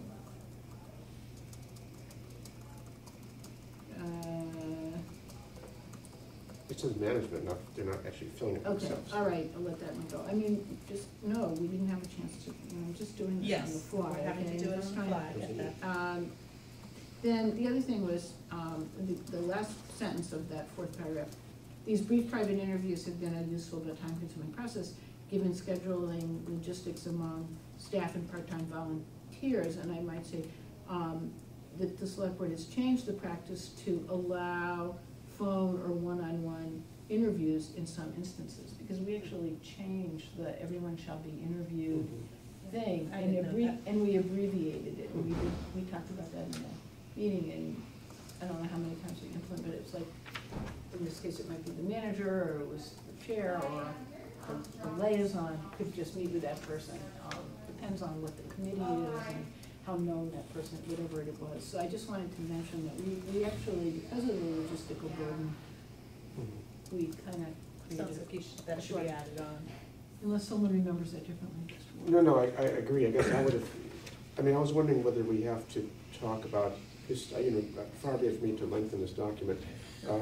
You know, the reason we did it, because the temporary town manager felt he needed more guidance in this thing, and then when the current town manager came in, we decided it was a useful process, and then having done this for everyone, we decided we'd apply it more selectively, so, we may not need the whole Yeah. history, but maybe we can say that we decided to apply it selectively or at someone's Right. discretion, rather than in every Right, case. so I think we should, because we did change it. I think that would be really That's good fine. to add that there, because I think it is important to tell them, like, how we got to this point, so that, right, Right. and then they can do it Right. however And they then it want, just and they're makes doing it- a lot it just- fewer, right, it's gonna be a Right, very it different just needs process. another sentence. But at least they know how we got there, I'm gonna try to be so really. you can add that maybe. Right, and then, the last paragraph on page 1, it says, while providing for, it talks about the 6-year thing, and it says, while providing for continued membership for extenuating circumstances. I was just wondering if we should give an example of what an extenuating circumstance might be, not having thought of one yet.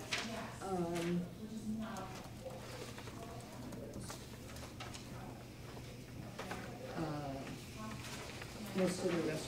Just when we give the list on page 3 of all the committees, because this is going to some newer participants, maybe we should write out what those committees are.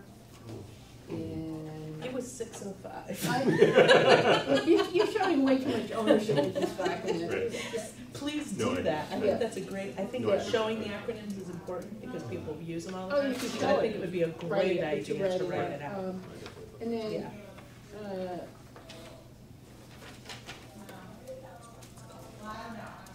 Whatever, you're showing too much ownership, type down. On C, all committee charges, just, where, in the second paragraph, it says dormant committees not found in this material may not have been official. Should it just be other committees not found in this material? Like you knew of one, but you're not seeing it here? Because I'm just not sure what dormant. It's dormant, but it's not on the list. Not a big deal. It's a question mark on dormant, and that's all I got. The reason I put that there is because most of the ones that follow in this in this list are listed on the current committee and board page as though they're real things. But like, you know, Well, if then somebody maybe it's turns in a thing for Kendrick Park Design Advisory Committee, well, it's not gonna get Well, but it says not found in this material, so those Well, are in that's, this no, material. they're not in this material. They're not in this material. They're not on here. Then what do you mean they're on the list? What do you mean by which list? Dormant committees not found in this material. So there are committees that are listed on the town website, which is not being provided to them. This is being provided to them, and it's Fine. not in It- here. I just think it's. And there's no charge for I it. think it's confusing, but that's. Maybe you can think of another way to phrase it. The attached material, perhaps. Did you have any other? No, no. Okay, great.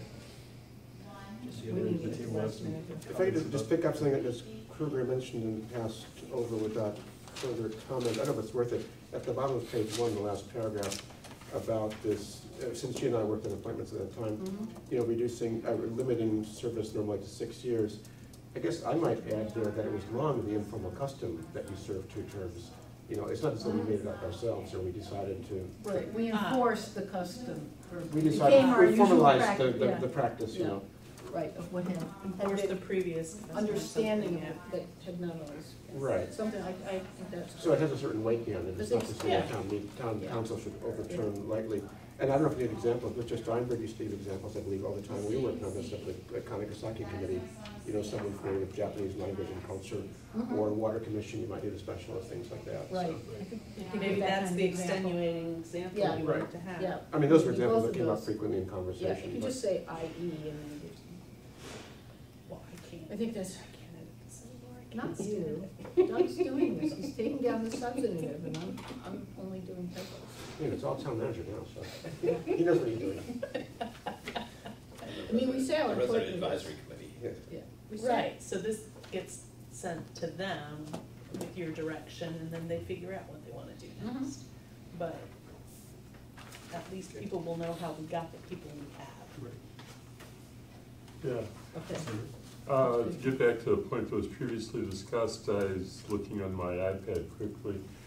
We seem to have glossed over the fact that Connie and I sent a memo on February 8th of this year in which we made some significant recommendations of changes to the interview process and named certain committees that we thought did not warrant full interviews of everybody all of the time. We need to reference that here. I think that we called for a streamlined interview process for a number of committees, which could be one person and either the manager or the board, depending upon who is the appointing authority, including possibilities of phone interviews for the committees that merited that. So we So really ought forward to that. take that February 8th memo Yeah, and it's more consider recent. appending it to Yeah. this. I still think it's important to include the one from May 2016 as well, because it does details, but I think that's really a great Yeah. They were different companion topics. piece. Yeah. Because it Right. goes, it's another piece that's really important. Thank you for reading the memory that I. And Totally forgot. in that, at that same time was where we had the, I think, no, maybe it was later, but the recommendation that we made about, I guess it was later, about the, excuse me, appointments that were expiring this year on June 30th, we used the word reappointed too. So that a correct statement in that sentence, which is on the second Instead of page, extend. in under A, and about the 5th or 6th paragraph, one that begins, you will note that even beyond the date until they're replaced, reappointed, or they resign. We didn't get the reappointed or. Oh, that's one of the other choices. Yes. Reappointed, yeah, for another. So that it wasn't sent out as a signal that the manager could not propose reappointment. Good point. We didn't, so that should be added. And in the very next paragraph, this is a real simple one, I would put, for example, e.g. before AA, HTF, Good, I had the as same you thing. did in the next one, where, for example, is Yep. down there. Yep, that's just one example. Not a single word left untouched. It's okay. We are rough. It's all right. If you have the edits. So I would suggest, I'll take these under consideration, but if people, upon further reflection, see something else that they want to mention, I do think that in that, You can just. that's fine, absolutely. And take them or leave them on the edit notes. But we'll definitely include I think that memo from the 8th of February will include in that cluster of things that are attached to this. Yeah, it should be the second. And we'll reference that appropriately in the document as well. Excellent, good work.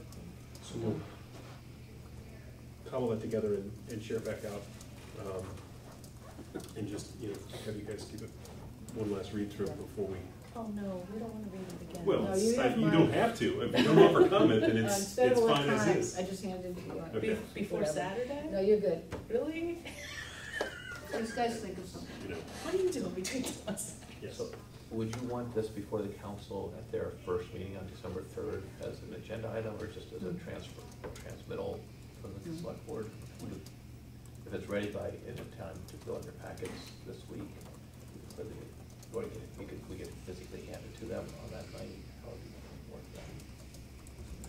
that. So I was thinking you were gonna come in and like put it on a little pillow or have a little A satin one, presentation. perhaps? I don't think Appropriate sending it ahead fanfare? is a good idea No. unless you're planning to answer a whole ton of questions. So maybe just distributing it it's a lot of paper. Yeah, right. And it does need to be paper as well as electronic, I think. And then maybe once the president is picked or elected, then they can decide if they want it as a separate agenda item to have Right. the former chair or somebody to Right. talk about it. What a good idea. Then you can bring the pillow. And I think a little bit of context is, we want to do this on a lot of topics, and this is the only one we really got Right. to. It's the only one required by the Oh, charter. yes. that's why. Right. We got the required We're parts down to the done. midnight Right. hour. And I have a personal conflict in saying this, but I would hate to see the first meeting go till midnight or 1 a.m. Yes, yeah, don't open And, it. That's it why I does say start just at 8 hand o'clock. it before they leave. Don't open the So can of I worms. think we need to be somewhat cautious. Right, starting at I 8. agree with Yeah. that. Here's the thing you can read in all your spare time before the next meeting that And you see already it. set up. And then, since it's from, they can crumple it up and. After all, it'll be well past Mr. Merzbach's deadline. True that. That's true. Okay, so we don't have to do this on Saturday. No, we don't ever want to see it again. So, just a couple things. Did you want to do this under member report? No, I'm gonna let Mr. Steinberg do that, because he did the vast majority of the work. That would be great. So, although this is technically not under, this would probably fall under member reports. That is the letter to the Massachusetts Board of Elementary and Secondary Education. Do we want to take that up at this point? I think we should. We may sort of cycle back on other member reports, but I did want to have a substantive conversation about this, and I will as usual, state that I tend to fall into conflict on topics like this because it's related to school, and so I will sort of yield my chair to Ms. Kruger officially to sort of. As vice chair? It's your vice then chair. this- Then I, but the Then I agenda should, item. I should actually find it, which I know I had it, but. We just got it tonight.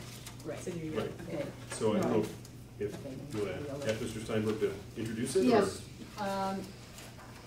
Yeah, I did have as, it. as, Yes, as you will please. recall, I'm sure, on October 15th of this year,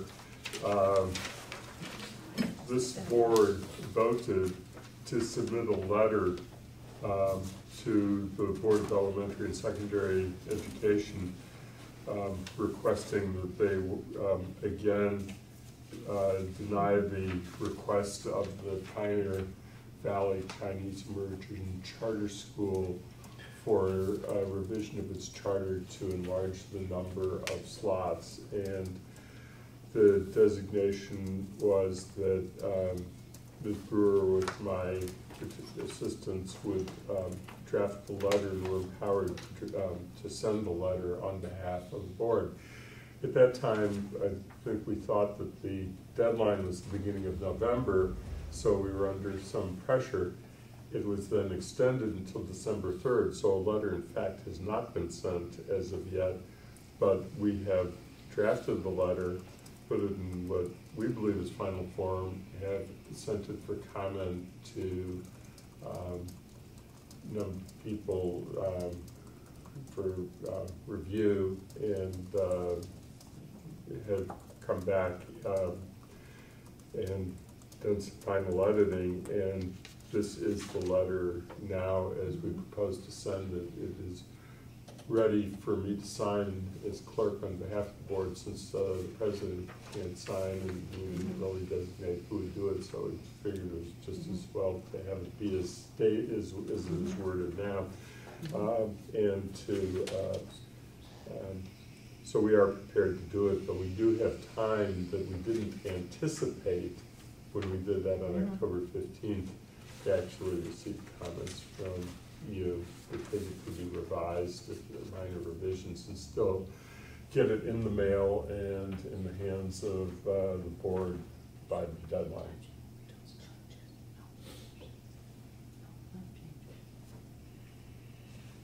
I was, Ms. Brewer? I'm sorry, I was under the impression it already got emailed today. I didn't think we were still. Is this an comments. FYI I then? thought it already was sent for the very reasons we talked about before, so I was No, confused. what happened was it was put into final form with the intent that I was going to sign it tonight and then it was going to be mailed in hard copy tomorrow and emailed.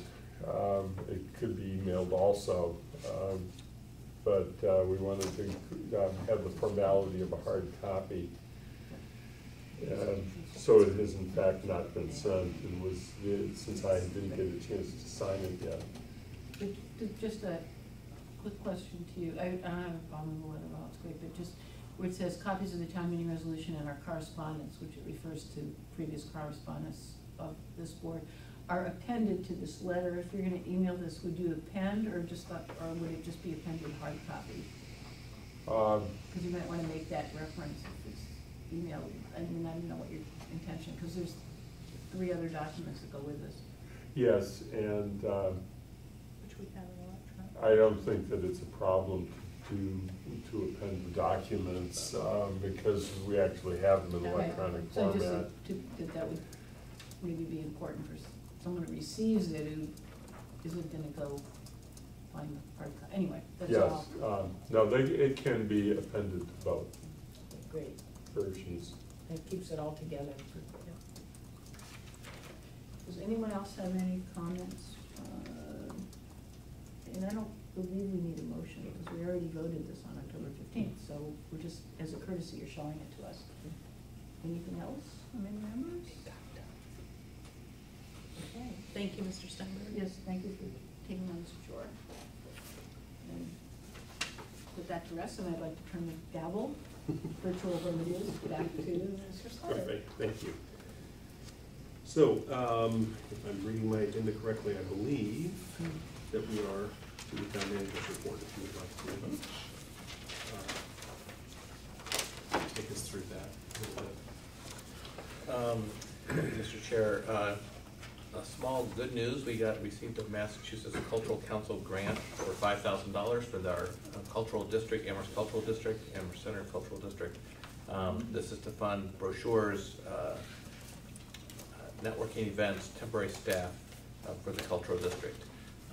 On the bad news side is we did not receive a MassWorks grant, received a letter in the mail today notifying us that we did not receive the MassWorks grant. That's not a surprise to us in that all the MassWorks grants were announced immediately prior to the state election, and we were not invited to any of the announcements, so. And that's how you know. Yeah.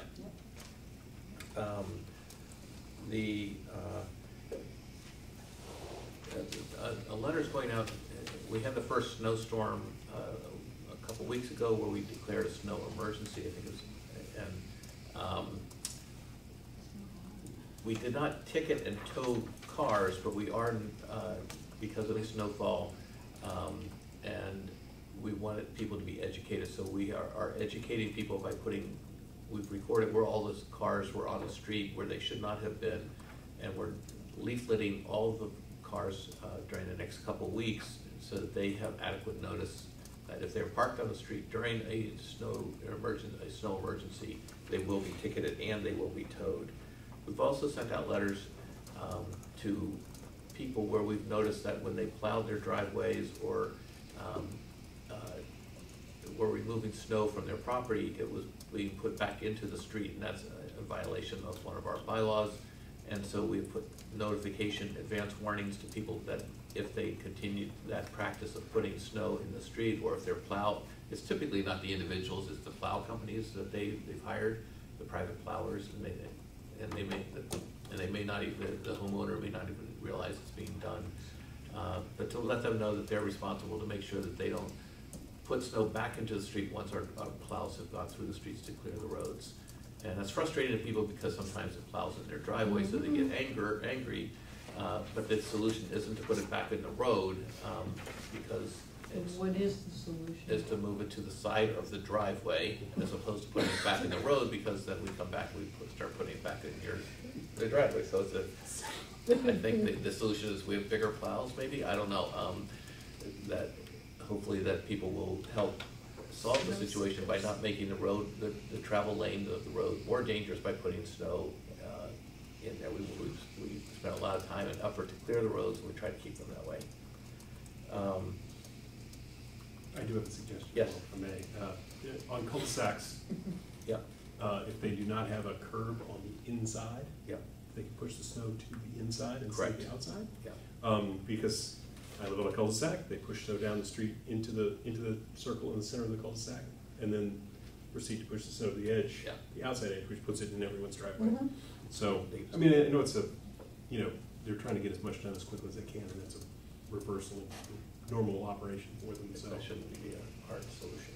But, Yeah, I know that there are times that they can't help it, it's a straight street, Yeah. it's just gonna end up in someone's driveway, but Right. other times it sort of unloads more of the plow onto the end of someone's driveway when it's on a circle. right. Yes. Plowing is almost as good as parking. It's right next to it. It's right next to it. It's only part of the year, that's the reason. So, while we're on that topic, one of the things that I just hope that somebody has a conversation about someday is we have a tradition here of blocking numerous downtown parking spaces with piles of snow for weeks at a time, depending on the time of year, sometimes days. And it's really frustrating when we say we don't have parking and snow's piled up in those parking spaces. So I wonder if there's a philosophy behind, and then it usually gets removed within 72 hours. I mean, I realize that when they're having to really be out on the roads all night, of course, I mean, there's human limitations as to how much we can make people work. But sometimes many days go by while spaces are still blocked and people get very frustrated by that. So maybe if we could just be able to explain to people what the philosophy is Right. at some point in the future, like, you can expect that will be cleared out within 3 days, and if it isn't, please put it on See-Click-Fix or something like that. So the goal is to remove snow from downtown, especially, from all the main streets through downtown and the parking lots. Occasionally, what happens is that, and I've had these conversations with DPW, is that they try to schedule the overtime, because they typically do this a lot of it at night or early in the morning, so that if they've been plowing all night or during the course of the day, they have to give them a certain amount of time to recover. So it seems like it's been days when it's actually been, they're coming, it might be 2 days because they might have plowed all night long, it's there. They can't come in the next night because they've been working all night. So it might seem like days. And then sometimes some other things pop up. And so if I know that it's a priority for them to remove snow from downtown, they're used to doing it. So I just think they attempt to do it, and if they aren't, there's usually a legitimate reason, because I've had multiple conversations about this as well with DPW.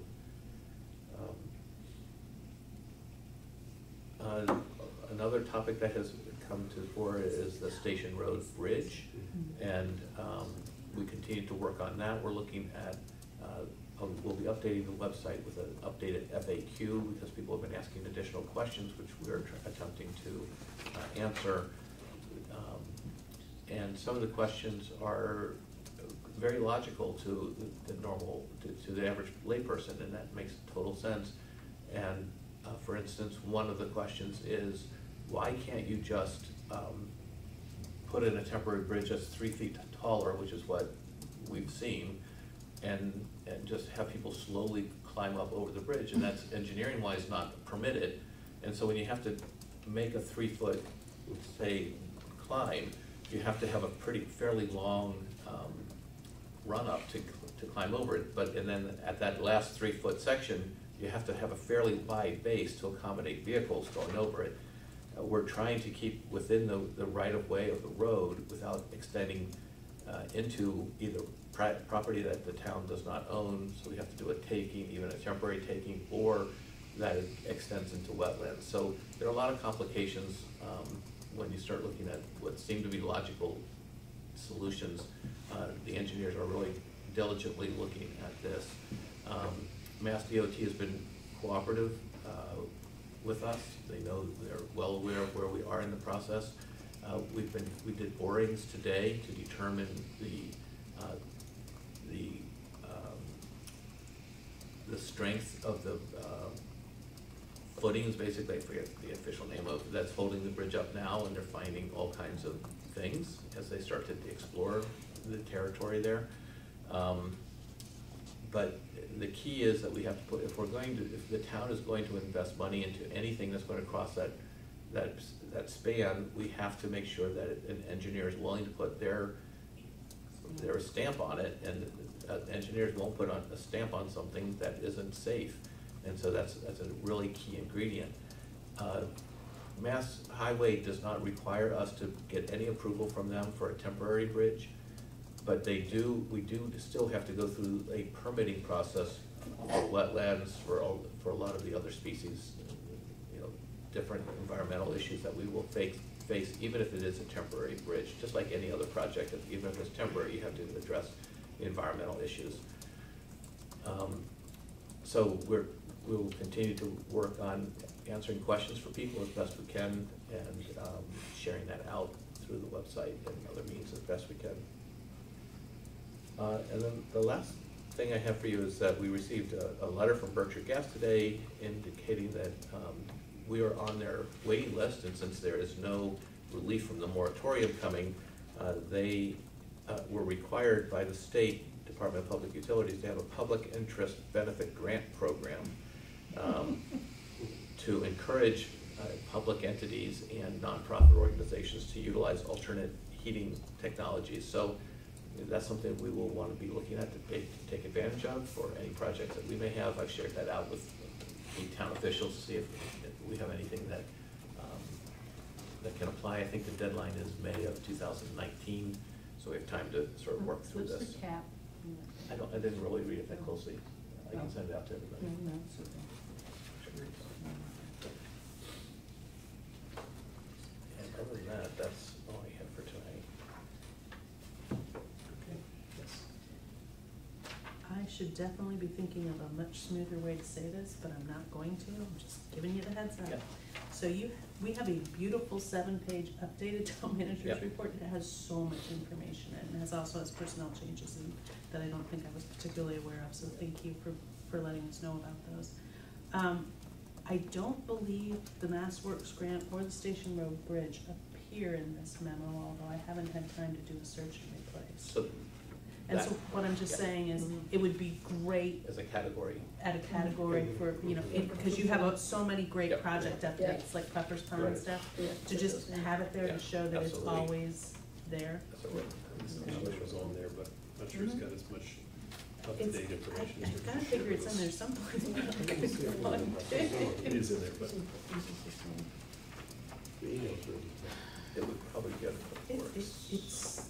It's a terrific document to be able to look to when you're looking for something, particularly when you look at it electronically. Because then you yeah, can search it so more short easily. and long-term solutions to station and bridge closure. Where's that? Right there, page 4. Under DPW. Under DPW, but it's literally just a one sentence. Maybe move it under projects, Mhm. so it gets some more attention. Oh, yeah. Project updates. Other Thank you. questions? Mr. Senator?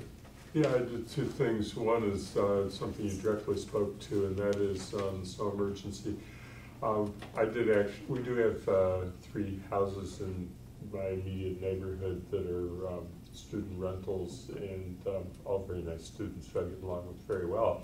And I mentioned the snow emergency to residents of one of the houses, and I told this individual to relate it to his housemates that when a snow emergency comes, that they can make a request that when that happens, we would send a text message or email, which was the policy originally, and I hope is, Yes. but I would urge to remind, because knowing these people, that's what's gonna grab their attention. They're not gonna see blue lights as easily, and we're very eager to comply. They were pleased to know about the policy from me and not get a ticket first. And the other thing, just as a reminder, on a totally different subject, is when we did the renewal of the contract between us and Amherst Media to be the tech provider, there was a reopener that we negotiated that said that if the town changed its form of government, that we would reopen the contract for the purpose of changing the designation of meetings that would be covered by the Amherst Media, and we probably have to exercise that reopener. Excellent, right, yeah.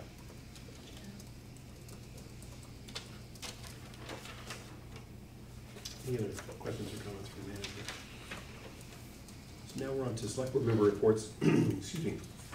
So I think we discussed last week, each of us taking a moment to sort of, since it is our last in front of the camera sort of meeting, to sort of, offer a comment about our time on the board and that sort of thing.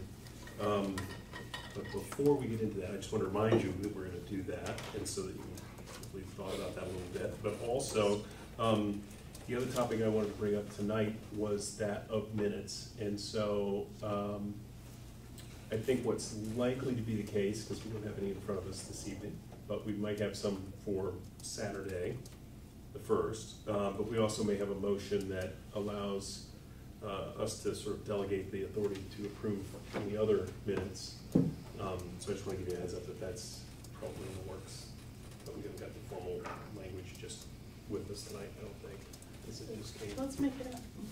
Well, there's some specific things. There were some things that town council had suggested in the motion, but there were, and then I, in reading that, also thought there were like one other thing or two that I would like to add to that. So I think we might want to be More comprehensive than yeah, the just minutes. be careful a little bit, because it has to do with executive session minutes and not, and our existing minutes and not. So I just, To get it right. we want to get it right, because Okay. we really get one shot at this, which will be Saturday, so we. I just have a logistical question. Yes. So, I had gotten an email with attachments asking me to look at minutes, which I then selected yes and forgot about, and I marked up 2 sets of that 8, and I did it in a hard copy. So who do I give this, how do I get those changes made? Because I've done 2 and intend to do the other ones. So just what's the mechanics of this? What's your preference? I think, maybe after the meeting or tomorrow, you should check with Ms. Mills as to what was useful to her. What I've been doing is a different process, because I've been doing track changes on a Word document, but that's an extra step. Yeah, and it does take time, but something has to get in, yeah. So if you give them to me, we'll take care of the change. You're doing handwritten changes, I assume? Yeah. Yeah, we can incorporate those easily enough. And any minutes that we have ready by Wednesday that we can send out in advance of the Saturday meeting, we will. Anything that's, beyond that that's not ready, then we just won't send out. And we'll ask for, we'll have a draft motion that the chair will advance about to delegate. Yeah. I'd love to take those right now. Okay, and I'll just say, if you can't think what I meant, just let me Yeah. know. And the only reason I underlined the date at the top was just to remind me what I was working on, but the other stuff, Yeah. the Mullen and Gray Mullen are two different people. One's an E and one's an I-N, right? Yes, and This usually person- say not related, so it just little stuff. Yeah. Yeah. Nothing of substance, they were all like commas missing, it was just cleanup work, nothing that was misquoted. Thank you. So, at this point, I think we can go into our select board member reports, and so if anyone would like to offer their comments about any actual reports like we usually do, or any additional comments that anyone would like to make. I think we did the reflection thing at agenda setting. So we're willing some participants in this. So I'm not reflecting at this point. We did hear it in an email, and so, or hear it in an email, so obviously we can do that. But what I wanted to do was just a member report associated with something that I've now completely forgotten.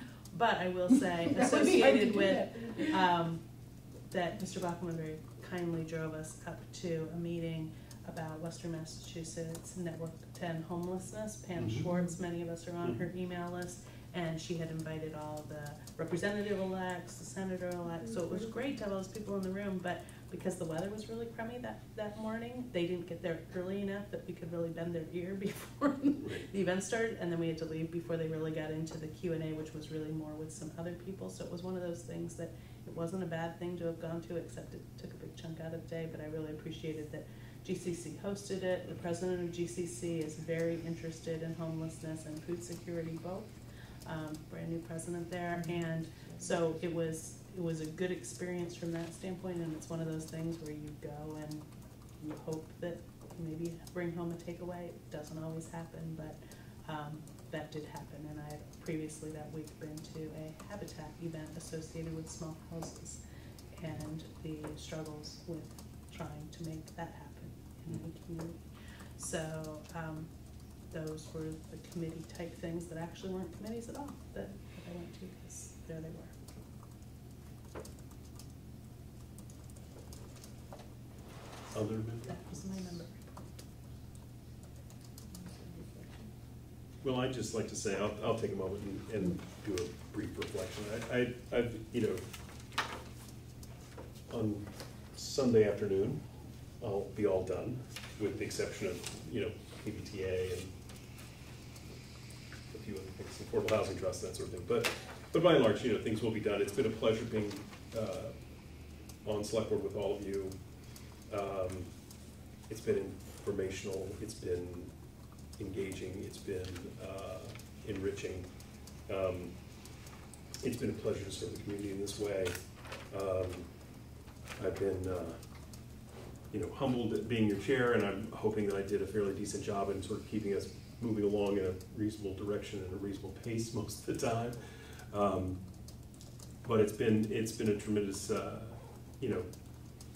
opportunity for me, and I hope that our community is better for our work. I think it is, and I really appreciate each and every one of you and the expertise you brought to this board and the time you spend and the effort you make on behalf of our citizens. It's really phenomenal, and I'm not sure that everyone always understands that as fully as we do, as far as what it takes from a time standpoint and what it would take in the new council for the two of you that are moving on. But I did want to take a moment and thank you all, because it's been a pleasure serving with you. So, anyone else want to offer comment or suggestion? I can go next. We're no reason to move in actual order here. You know, as somebody who did choose to run and was elected to the council, I look forward to the challenges ahead and to the challenge of making our new form of government work as I think the citizens envisioned when they passed the charter. I am beginning, it's really just beginning to get to know a number of members of the council, and I have great hopes for the group being able to function well, but it is not going to be the same as the select board. I think that I have in you 4 exceptional colleagues, and Mr. Slaughter, having most recently and Ms. Brewer before, provided great organization and leadership and moderation of the process, and being exceptional spokespeople for the board and often for town government.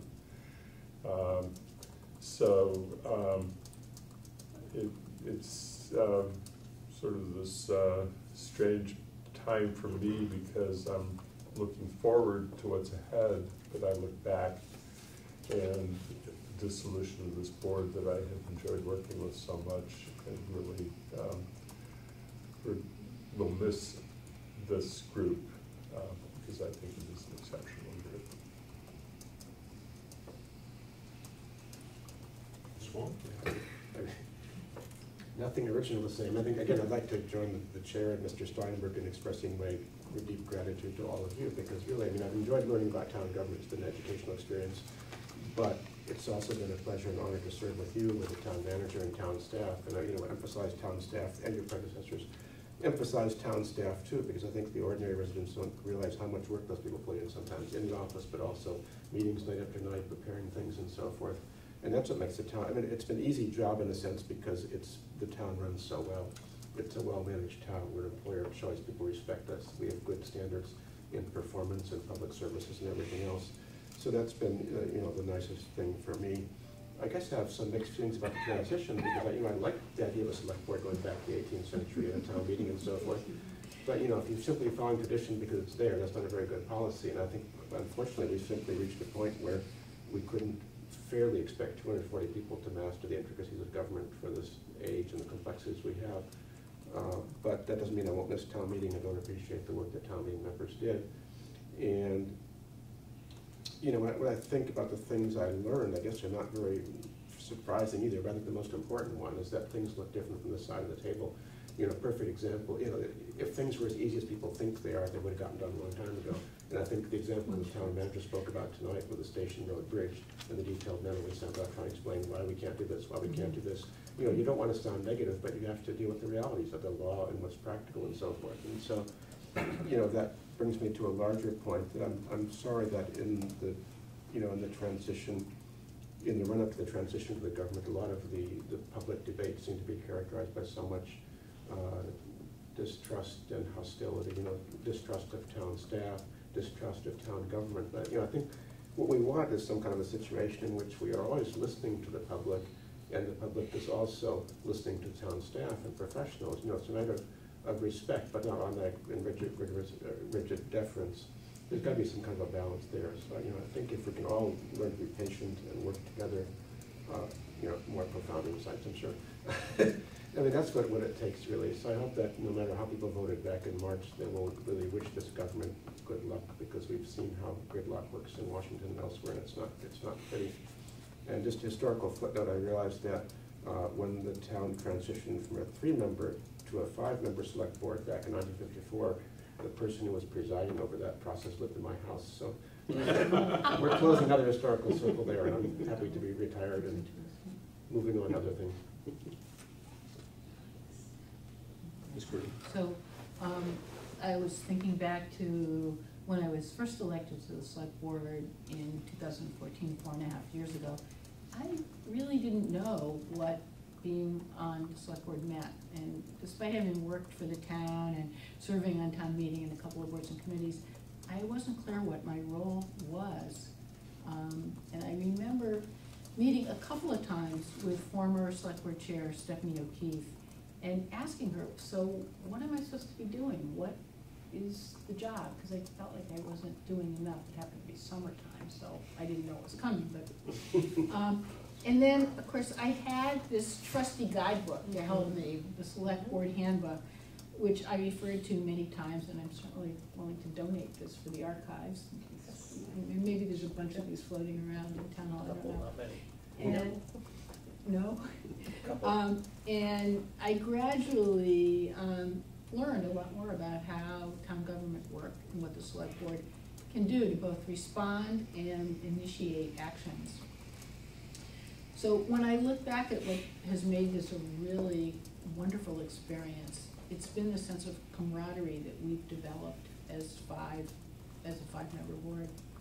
So we have our 5 distinct individual personalities and opinions and views, and I probably know them so well, sometimes I feel like I could stand up and give one of the other person's little talks, but we've learned to operate as a team, and we've been able to trust each other to do our best, to step up when needed, and to offer support to each other during rocky times.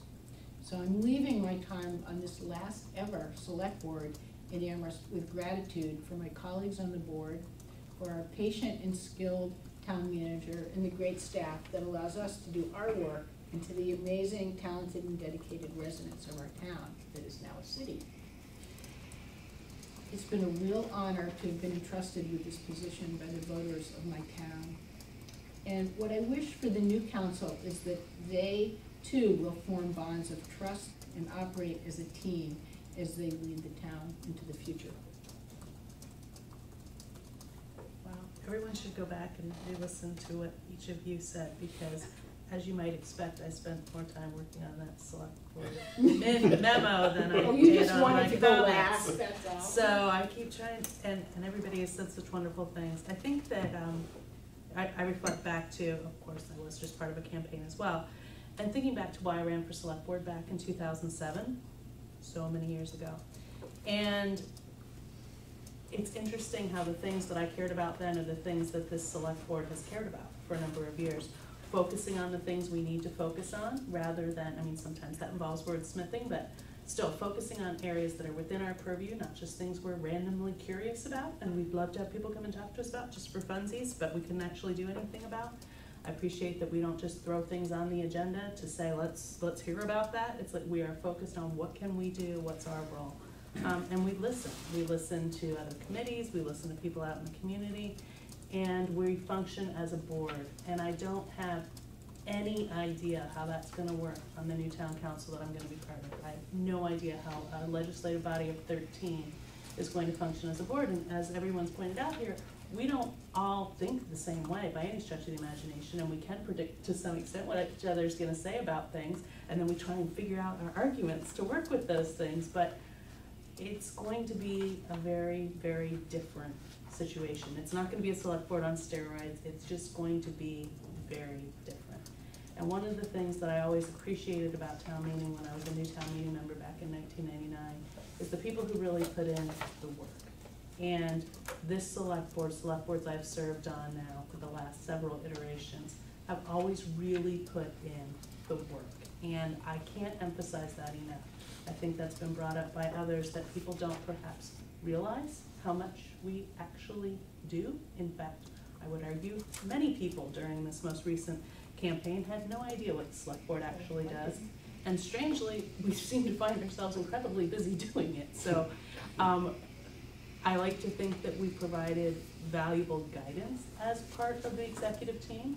I have been told by people from another community that this select board was perhaps taking on a larger role than that individual thought we should, and I disagree strongly. The town manager we have might disagree with that as well.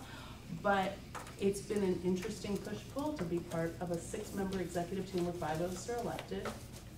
We have the voting accountability, but we don't have the authority to make anything happen in all reality. And so we have had to work together as a team to make things work. And we do have an incredible staff who does a terrific job. And I just want to remind people something I'm constantly going to be saying moving forward for the public. If something looks messy or screwed up, it's just because we were super busy and we didn't get it quite right. It's not because anybody's trying to not get it done correctly. We have an amazing, dedicated number of people working on any number of things, and we could actually use more of them if we had the money to pay them. And so all the work we've done together, I think, is incredibly important. It's going to be completely different moving forward, and I just can't appreciate enough how everybody, not to bring a sad note, but to bring a sad note in, we went through the death of our town manager together, and we managed that. And it was really hard for people on so many levels, and we couldn't be in the building with staff all the time trying to support them. They figured out great ways to support each other, and we supported each other. And I think we have done amazing work together, and I can only hope for the future council that they find ways to pull together, to work on things, to really reflect the values of our community the way this board has. Well, thank you all for your comments and reflections. We don't often get an opportunity to do that. I think we think in these terms a lot, but we don't always get a chance to say it out loud because we have business to attend to. But since we've attended to the business this evening, I think our agenda is exhausted. And so I would entertain a motion to adjourn if there is any other thing we need to do. I don't want to deprive Mr. Spencer. This is one last time, it's so predictable. So I move to adjourn. Is there a second? Second. Is there further discussion? Hearing none. All those in favor, please say aye. Aye. And we are adjourned at 9:32. Thank you. Thank you.